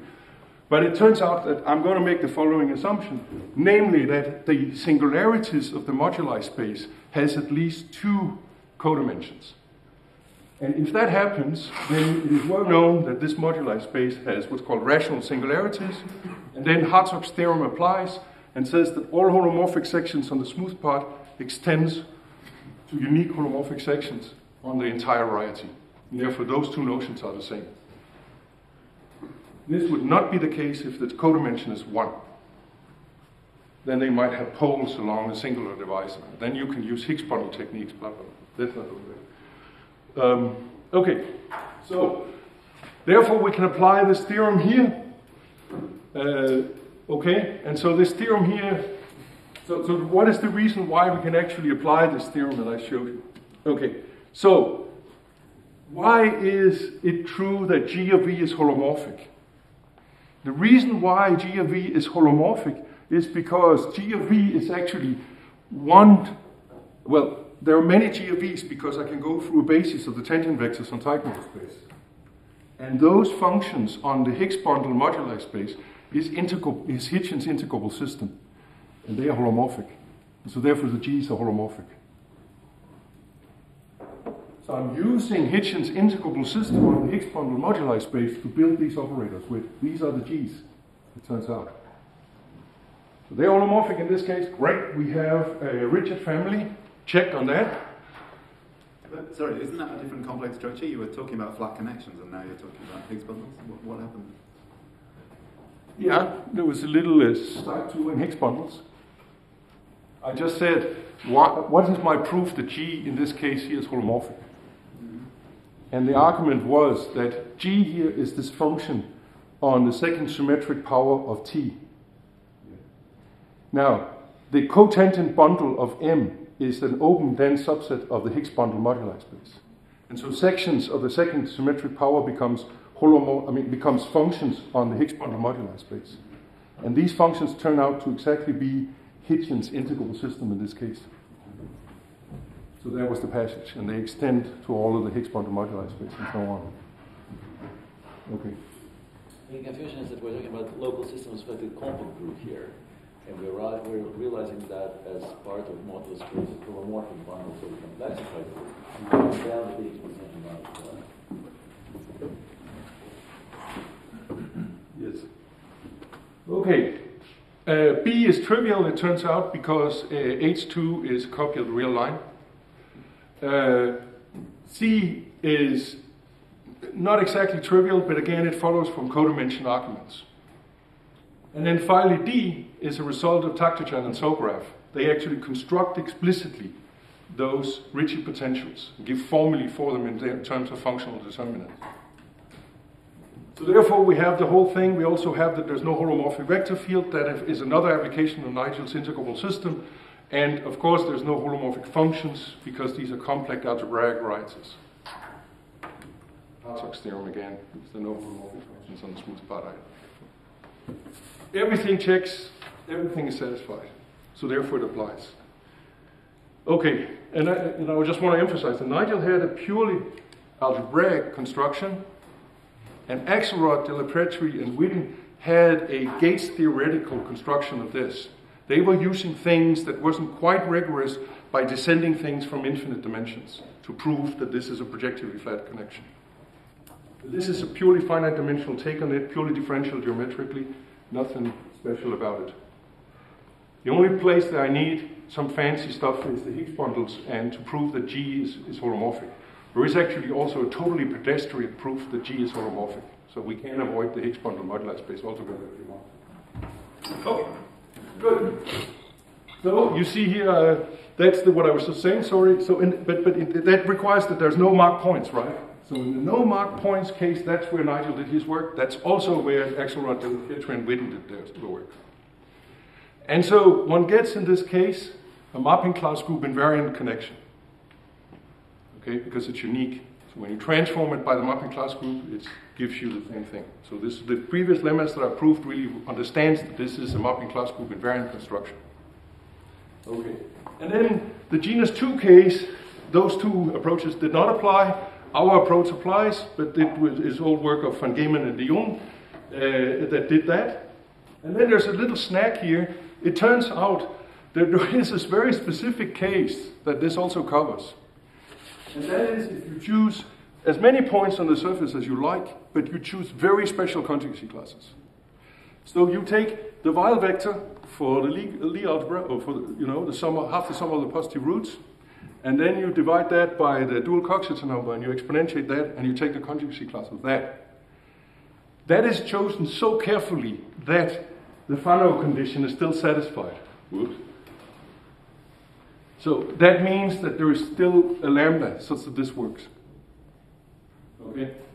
Because the moment you turn on P's, you no longer have that H2 is a copy of the real line. H2 will have a copy of the real line plus as many punctures as you turn on. So therefore, you have there are now many things that could go wrong in this kind of proportionality, and in general it does. are these the only class you could choose to have this property preserved? As far as I can tell, I can't prove the converse. But actually, maybe I can even do this, because I know exactly what the Chern class is. And so I have a general formula. It's not my formula, but there is a general formula for what the Chern class is. And in order to make it work, you have to just insert those classes. So more or less, yes. Okay. All right. And so for SU2, what does this correspond to? For SU2, it just means that you choose a constant map into the space of conjugacy class. So you label by the same conjugacy class everywhere. And it's the conjugacy class of SU2 which is traceless. Right? So it's this middle conjugacy class of SU2 consisting of traceless matrices. It's the one that really features in Covana homology, right? So that guy, then it works, but if you have the following conditions, if G is 0, you have to have at least 6 points. If G is 1 and 2, you have to have 2 points and no more requirements for hygienes. Sorry, can I ask a question about references? I mean, it's not very relevant. So, like, I think Hitchin in his paper writes at the end of the introduction something like, the case with puncture, with mark points requires significant extensions and will be treated elsewhere. Is there a text of Hitchin, not other people I know, but like of him, a paper or something where he writes about this? No, he didn't do that case. Okay. He left it to a student. Okay. So, but you really need new techniques to do that. Yeah. Okay. So I mean, there was this little bit of a trick that you could actually do it in the cases where I have these special conjugacy classes, because then the C1 aligns just with the symplectic form. Proportionality. But what you can do is you can really easily, or not, you can remove this condition. Okay. But it requires new technology, and that is what you have to do, but which is well known in geometric quantization, is you have to introduce metaplectic quantization. And that means that you have to have a square root of the canonical bundle. And so now that's a much weaker condition, because that just says that the second Stiefel-Whitney class has to vanish. Then there is a square root of the canonical bundle. What you do is you now change to a new bundle. You tensor on the square root of the canonical bundle onto L to the k, and then it turns out you can run the whole program again. You see, now this depends on sigma, so there is no longer a trivial bundle that this is in, right? But there is a very simple way to build a reference connection in this, and that's basically because the canonical bundle sits inside, a certain wedge power of the cotangent bundle. And so when you differentiate in a parameter, you can just project back to that part. There's an orthogonal projection. Not an infinite dimensional orthogonal projection, but just a finite dimensional one, and that builds for you this reference connection. So there is actually a reference connection, and so what you can do is you can do exactly the same kind of thing.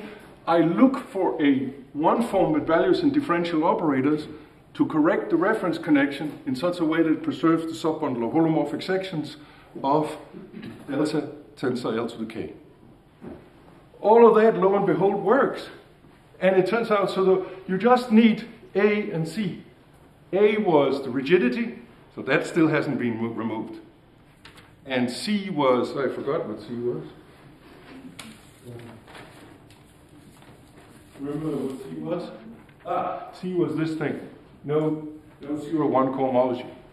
That's the same as no H1MO. Okay. So if you assume that, and you assume that the second Stiefel-Whitney class is 0, then it turns out there exists a U, which locally preserves holomorphicity. And if you have no holomorphic vector fields and only have constant holomorphic functions, then this guy is projectively unique, given by a second order differential operator, and I failed to write that it's projectively flat. But I'll say a little bit more about that in a second.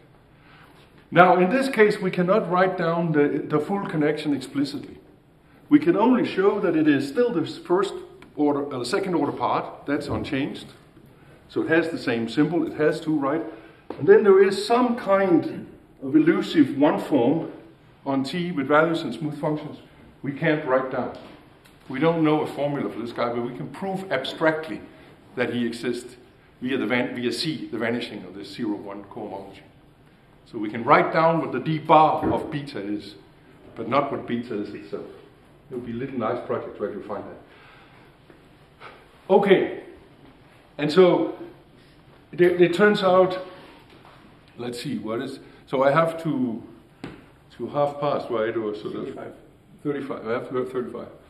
Okay, so yeah, it might be worth looking at this. So we have some rather general stuff. William and I. William is one of my former PhD students, and so you can look at the following cohomological map. Look at holomorphic sections of the symmetric Lth power of the tangent bundle, and then it goes to the first cohomology on M with one lower degree in tensor power. And what it does is it basically just contracts with the symplectic form and with the first Chern class. So it's an operation cohomology. It just does this very particular combination of the symplectic form and the first Chern class. And so the statement we have in complete generality, not using moduli spaces, because the moduli space is always satisfied, but in complete generality, there is just a symplectic manifold that satisfies A and C and has no second Stephen-Whitney class, and there are no tangent vector fields and no holomorphic functions except for the constant ones. And if we know that this map here is injective for L equals 2 and 3, then the connection must be projectively flat. And it must be projectively unique. Okay. So let me just say that in the Higgs bundle case, there is a very nifty proof of projectively flatness. And that's because I told you before that the second order symbols of these operators are Hitchin's integrable system, right? So if you take two different vector fields on Teichmuller space, you just get two functions on the Higgs bundle moduli space. They correspond to the symbols. And now if you take commutators of operators on the level of symbols, that corresponds to taking Poisson brackets of the symbols. But that Poisson bracket is 0 because it's an integrable system. And so that already shows that the commutator of these second order operators is not third order, but second order. And then there's a little trick on the moduli space that shows that there are no second order and no first order operators, there are no holomorphic vector fields, and then the only thing there is a zero order operator, and that's holomorphic, so it must be constant. So that's the proof in the Higgs bundle case and the moduli space case that you're projectively flatness. But you don't need this, that's not available for a general symplectic manifold, but here is the replacement of what we need. And that gives you projectively flatness again as well. Okay. Now, so now, yeah, there's 20 minutes. Okay. Yeah, so now let's look at the second application. So in order to do the second application, what I have to do is introduce for you exactly the moduli spaces that are relevant for conformal field theory. That means I have to tell you precisely which conjugacy classes you are allowed to label by. So here we go. Consider the positive Weil chamber for our Lie algebra. Consider the usual inner product normalized in such a way that the norm of the longest root is 2. So there's the normalization. Now look at all the lambdas in the positive Weil chamber whose inner product with the longest root is at most k. Okay.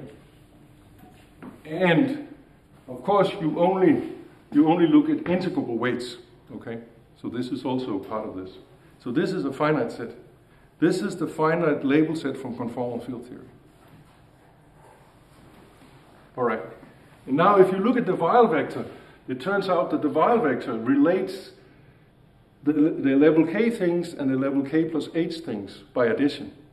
So if you just take an element from this set here and you add rho to it, that gives you an isomorphism between this set and then the set where you have k plus h, but the inequality is strict and you don't allow anything on the walls. Okay. So that's a well-known thing. And now I want to give you the conjugacy classes that corresponds to these labels. And all you do is you just take the dual of these elements which are in the dual of the Lie algebra, right? So you take the dual under the inner product, you divide by k and you exponentiate it. You take the conjugacy class of that. Those are the conjugacy classes that corresponds to the conformal field theory labels. So in other words, for those of you who are familiar with the language from conformal field theory, you look at the space of conformal blocks of a surface with a set of weights on the mark points. That is the same as holomorphic sections over the moduli space L to the K, where the moduli space has exactly those conjugacy class labels. That's a theorem of Pauli, generalization of his supervisor Bouville for the closed case. All right. Now, so we look at this moduli space here, and then I have a paper together with some former postdocs and former PhD student and a current PhD student that we have generalized it, namely that the classical Chern-Simons line bundle construction applies in this punctured case, and you get a pre-quantum line bundle on these moduli spaces in this case. And so therefore we are of course interested in 8 zeros of those. And they form holomorphic bundles over the corresponding type force spaces. Okay, so then there is quite some work. Basically, you see that what happens now is that these moduli spaces do not satisfy B. So what we have to do is we have to apply metaplectic correction to them. But I just told you exactly which line bundle I want, because that's the thing that connects to conformal field theory. So therefore, the exact line bundle that I want should better be of the form the square root of the canonical bundle tensor some other pre-quantum line bundle. And a miracle happens that always works.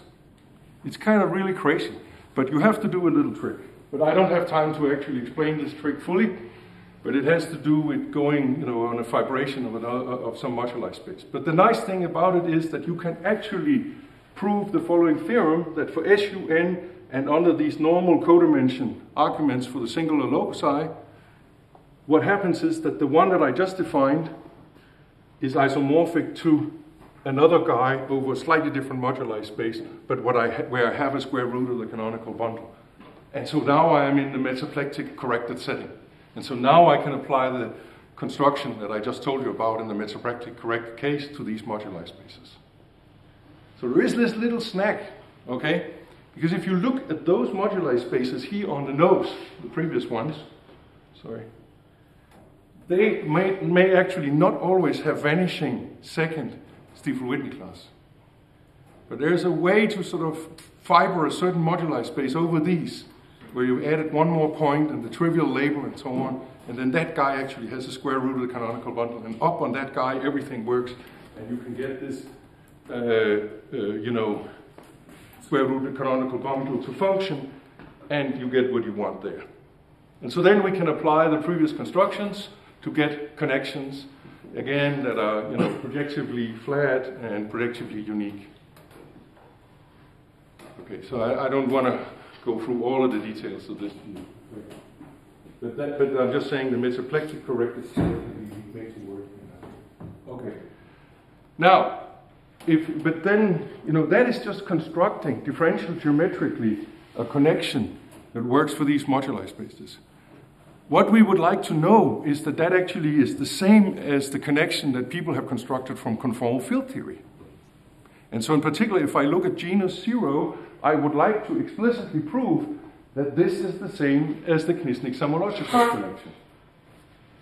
So I just spent 2 minutes going through what's the Knisnik-Samolotchikov connection and how do you geometrize that. So the Knisnik-Samolotchikov connection is very simple. So you take lambda 1 up to lambda m in the label set of allowed labels. Those labels, of course, correspond to classical representations because they are positive weights, integral weights. So I take the corresponding classical representations, I tensor them together, and I take the G invariant part, where G is the classical group. That is a vector space, and I look at the vector bundle over the configuration space of m points on C with that vector space, and now I just write down an explicit connection like this. So and by the way, there is a mistake here, it should have been H there. So it's K plus H, I put in SU2 there. But so there's no need to do SU2 here, put H there.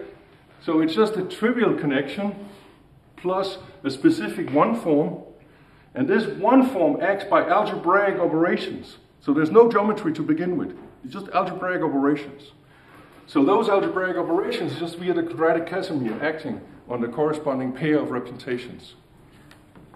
So a completely explicit differential equation or operator, the KC operator, Knitznik-Samolotchikov. And now I would like to turn this into geometry, because I would like to prove that that connection is equivalent to the one I just gave you with mixed-explicit correction and all of that. And the way that that goes is by geometrizing it. And so what I will use first is Borel-Weil theory.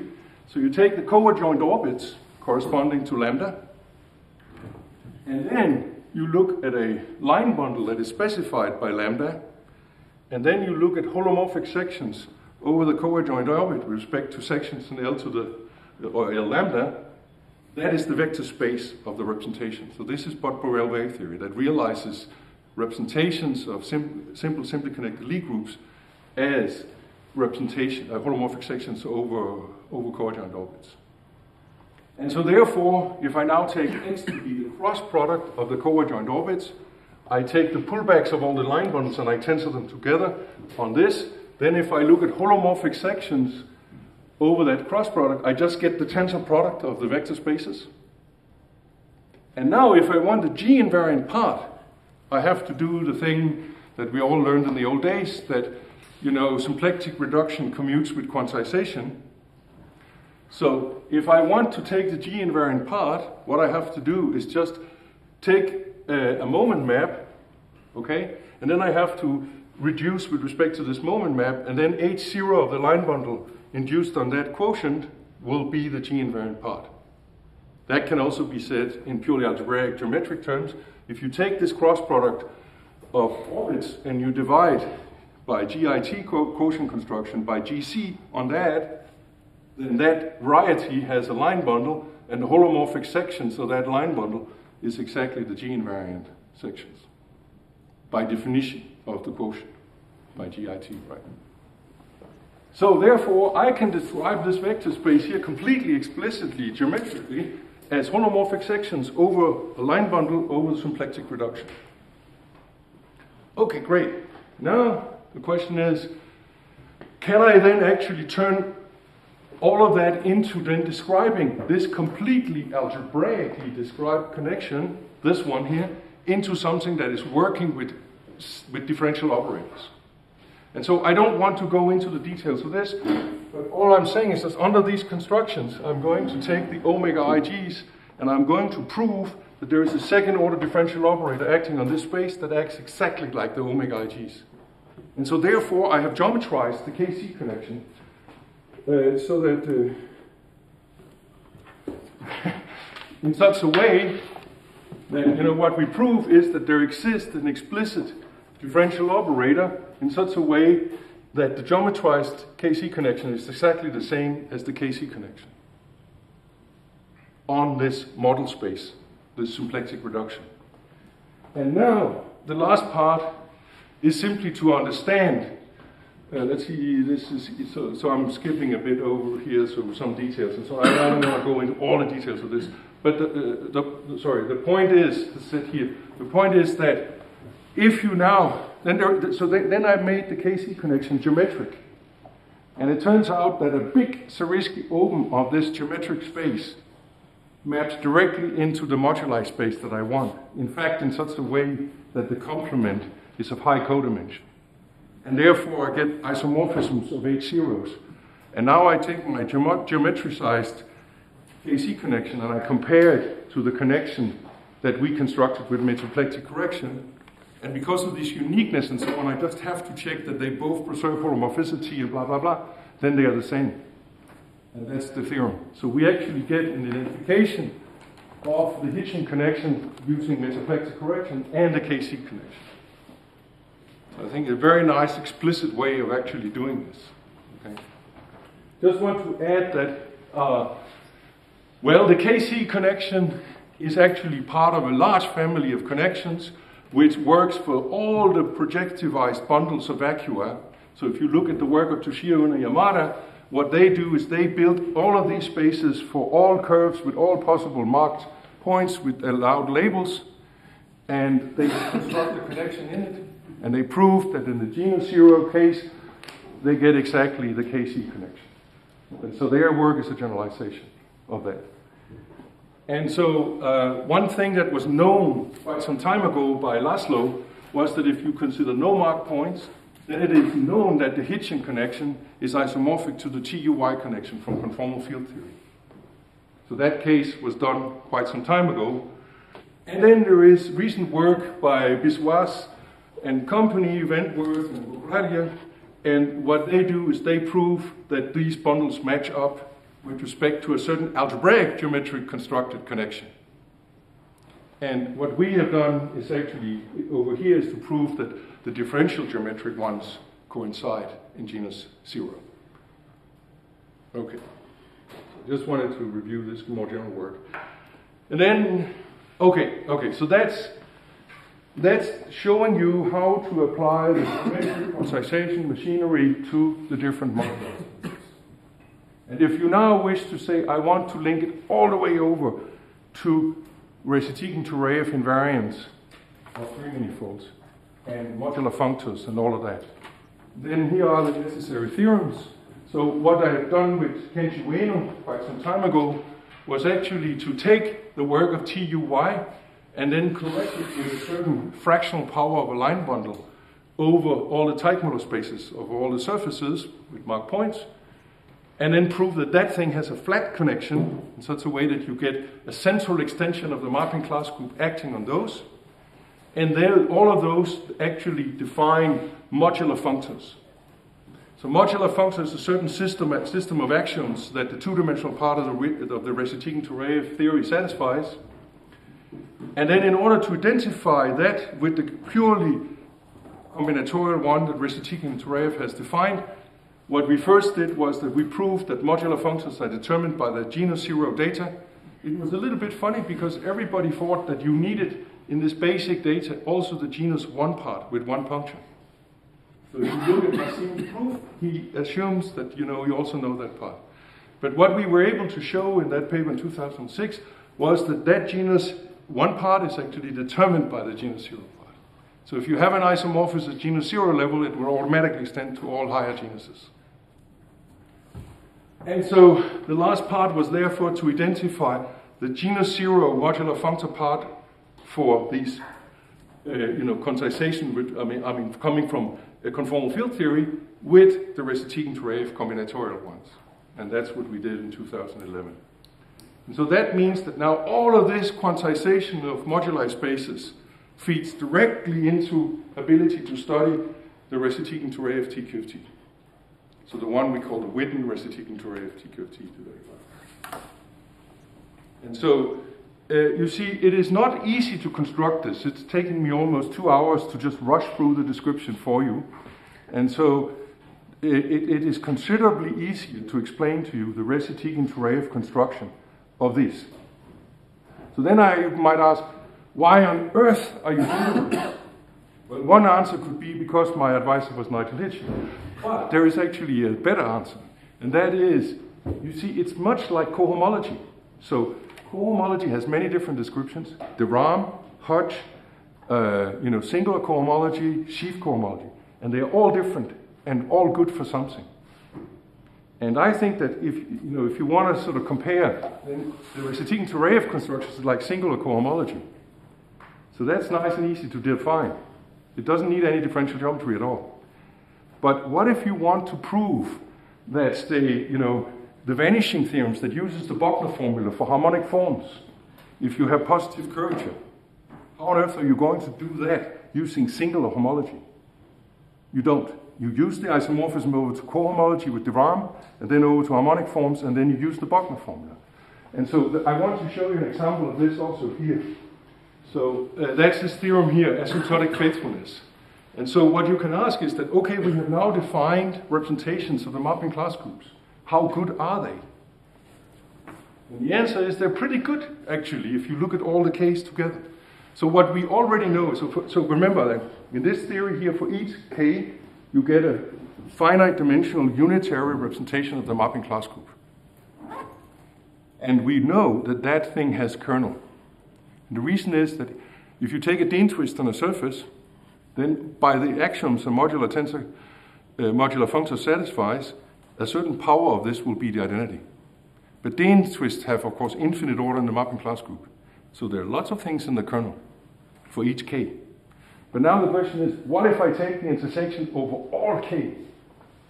And then the answer is, well, there is only, you see here, if you assume that this, and remember there's this projective ambiguity, I just throw that away completely by saying I just assume that this unitary representations give you something that's proportional to the identity for all k, then what happens?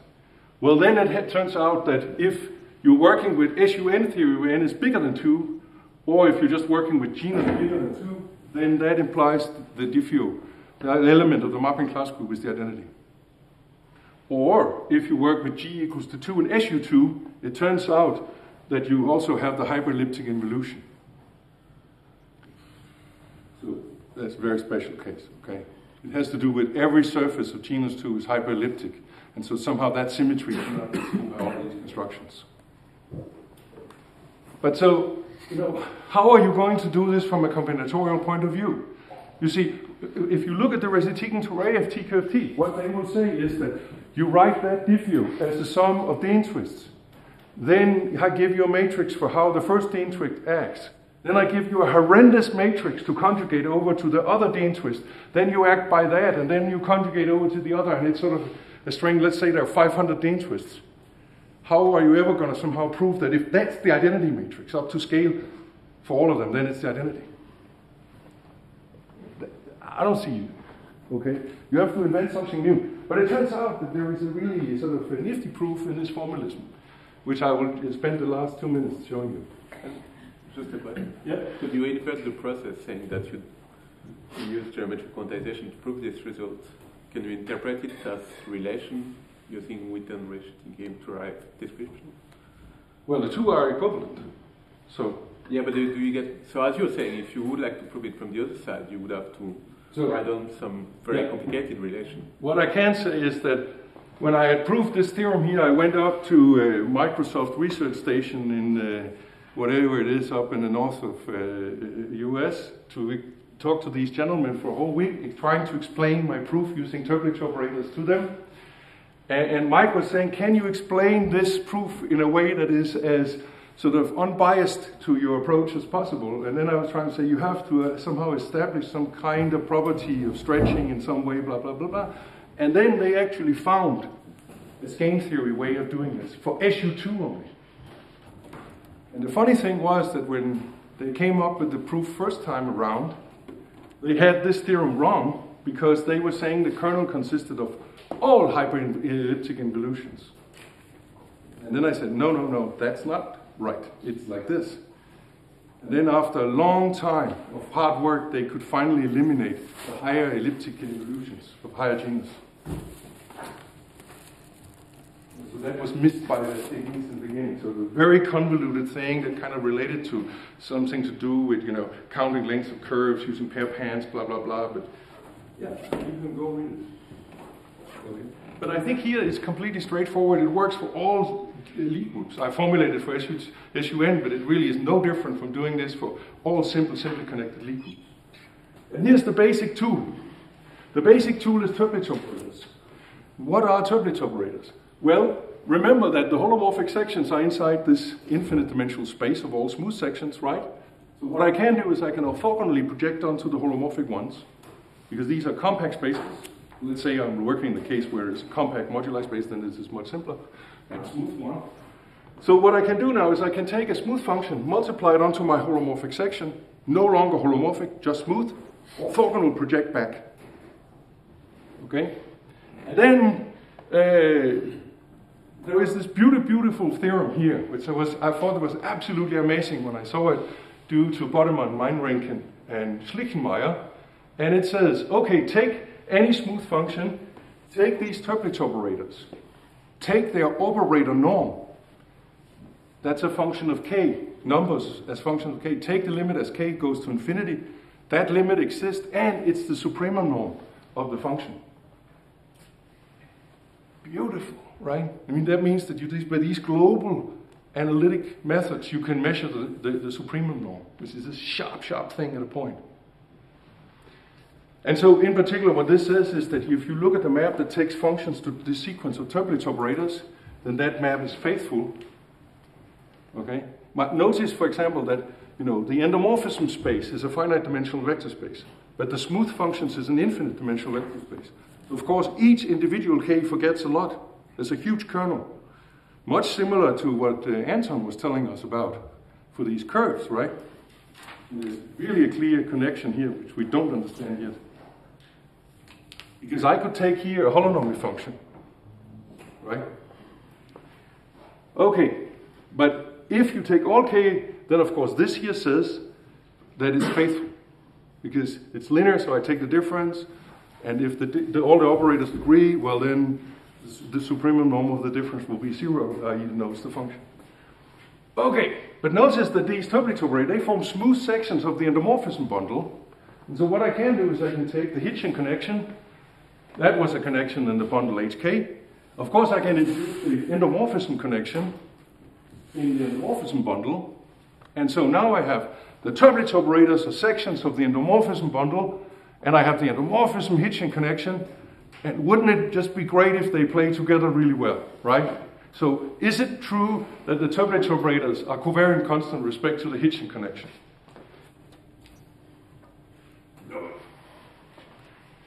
It is not true. And that is a sort of source of why it is not relating very simply to your talk, Anton.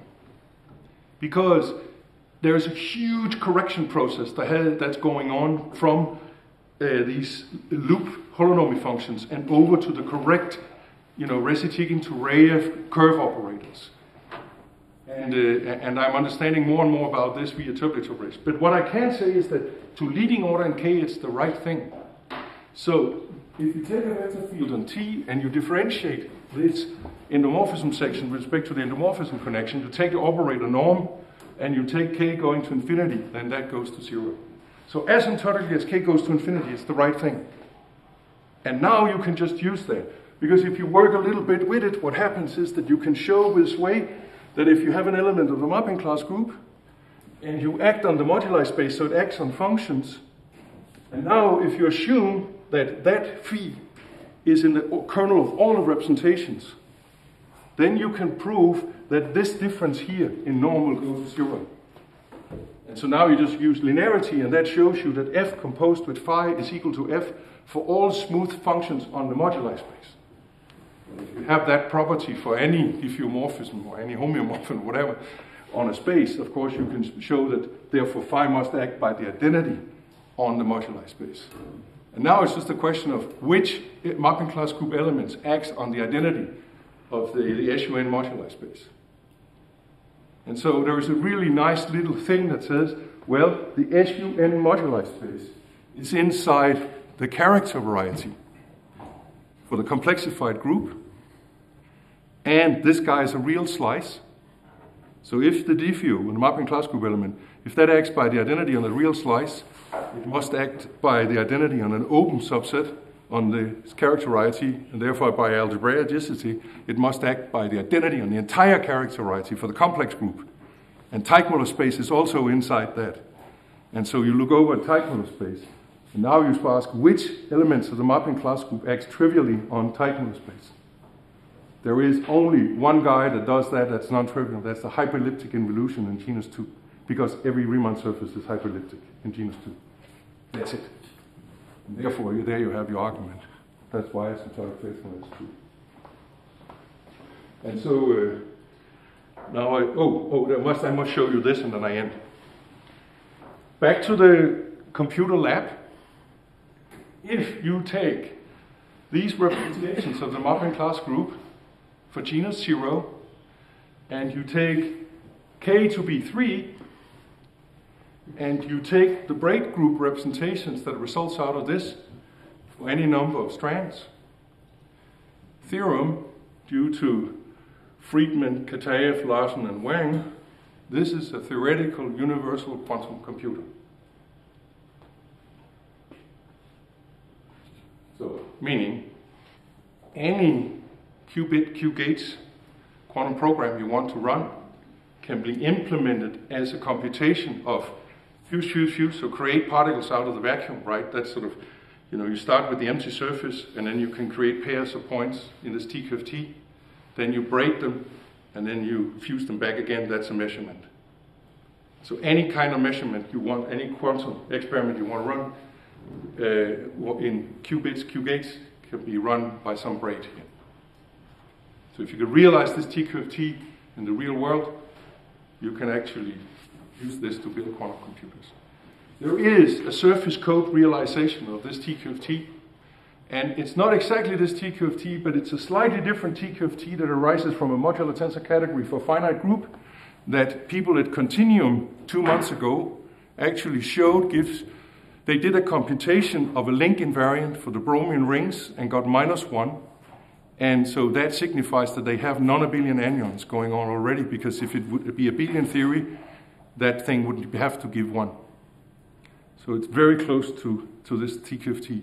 And I think that wouldn't be too much to actually change the surface codes so that this TQFT could be run. So this TQFT is tantamount to studying quantum computations and quantum algorithms. Okay, I finished there by just speeding through what I wanted to have said for curved phase spaces, where I actually have solved this problem, how to quantize functions. But as you can see what's flying by here, that requires a program of resurgence. But we want to get to that.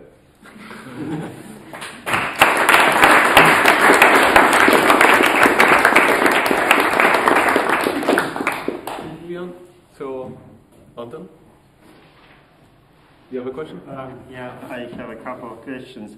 So about your last slide about quantum computing, so this was a 5th root of unity, so the 3rd one wouldn't do? No. Is it clear why? Or? Yeah, it has to do with the fact that the representation of the mapping class group in that case is factors through a finite group. So I just try to get back to it. So it turns out that this is the first root of unity where you have any chance that it will run dense in the unitaries. And so what it means here to be universal means that the image, the technical mathematical theorem that they prove is that the image of the braid group in the corresponding unitary is dense. Okay. And so that means that any unitary can be approximated by some braid. Maybe another question, a little bit on relation with different quantization schemes. Like you mentioned the representations of the braid group, but what about like representation of skein algebras? You mentioned that there would be corrections, but how is it? Can you see, or is there any chance to see skein algebras represented in those Hilbert spaces? Yeah. I think so. First of all, if you go to the first paper on my reference list, I did exactly this in the case of U1. So there at least you can see the whole program run out, and it's of course elementary. We know covariant constant exception explicit theta functions. Everything can be worked out, and it's kind of nice and cute. But it's an abelian theory. It would not be able to give -1 on the bromium rings. It would give 1. But so in this case here, you see what happened was that I showed you this theorem here.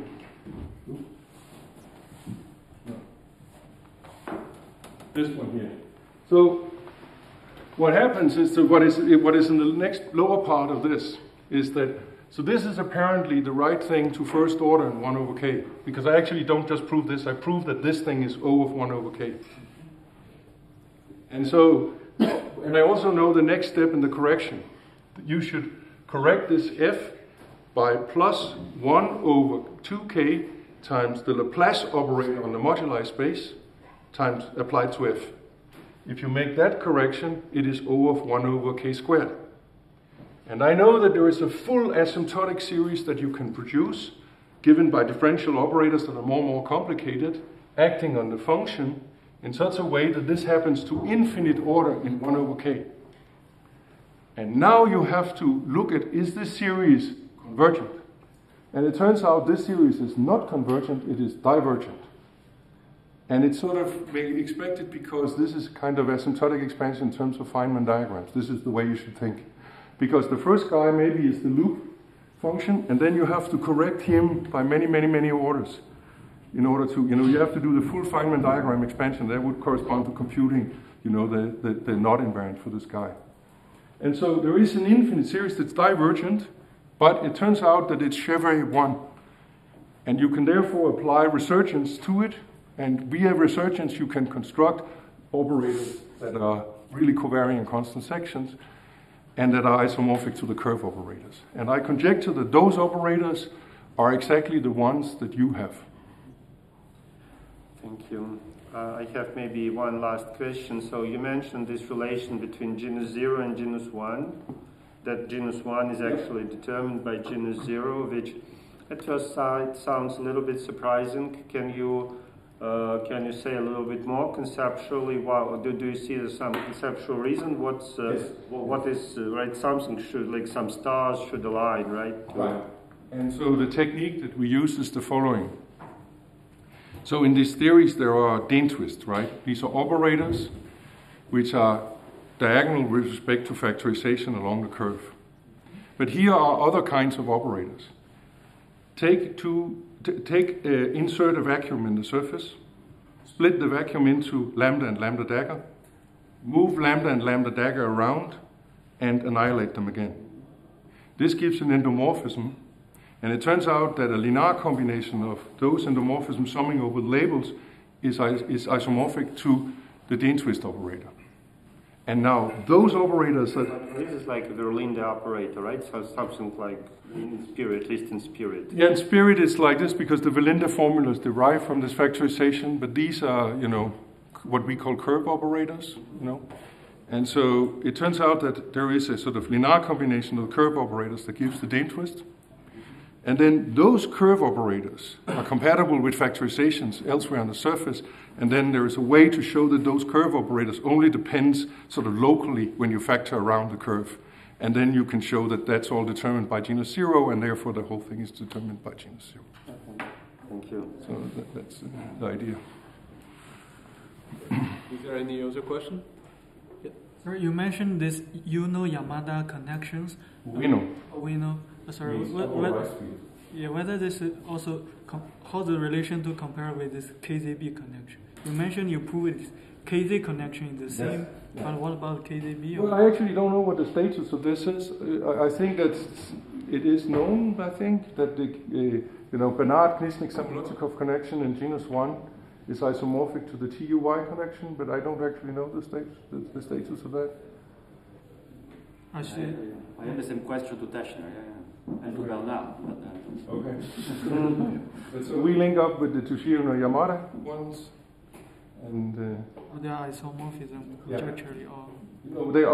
By this theorem I quoted, they are all already known to be isomorphic to the at least the algebraic Hitchin connection construction. But you're right, you're pointing out a place where we don't know it yet.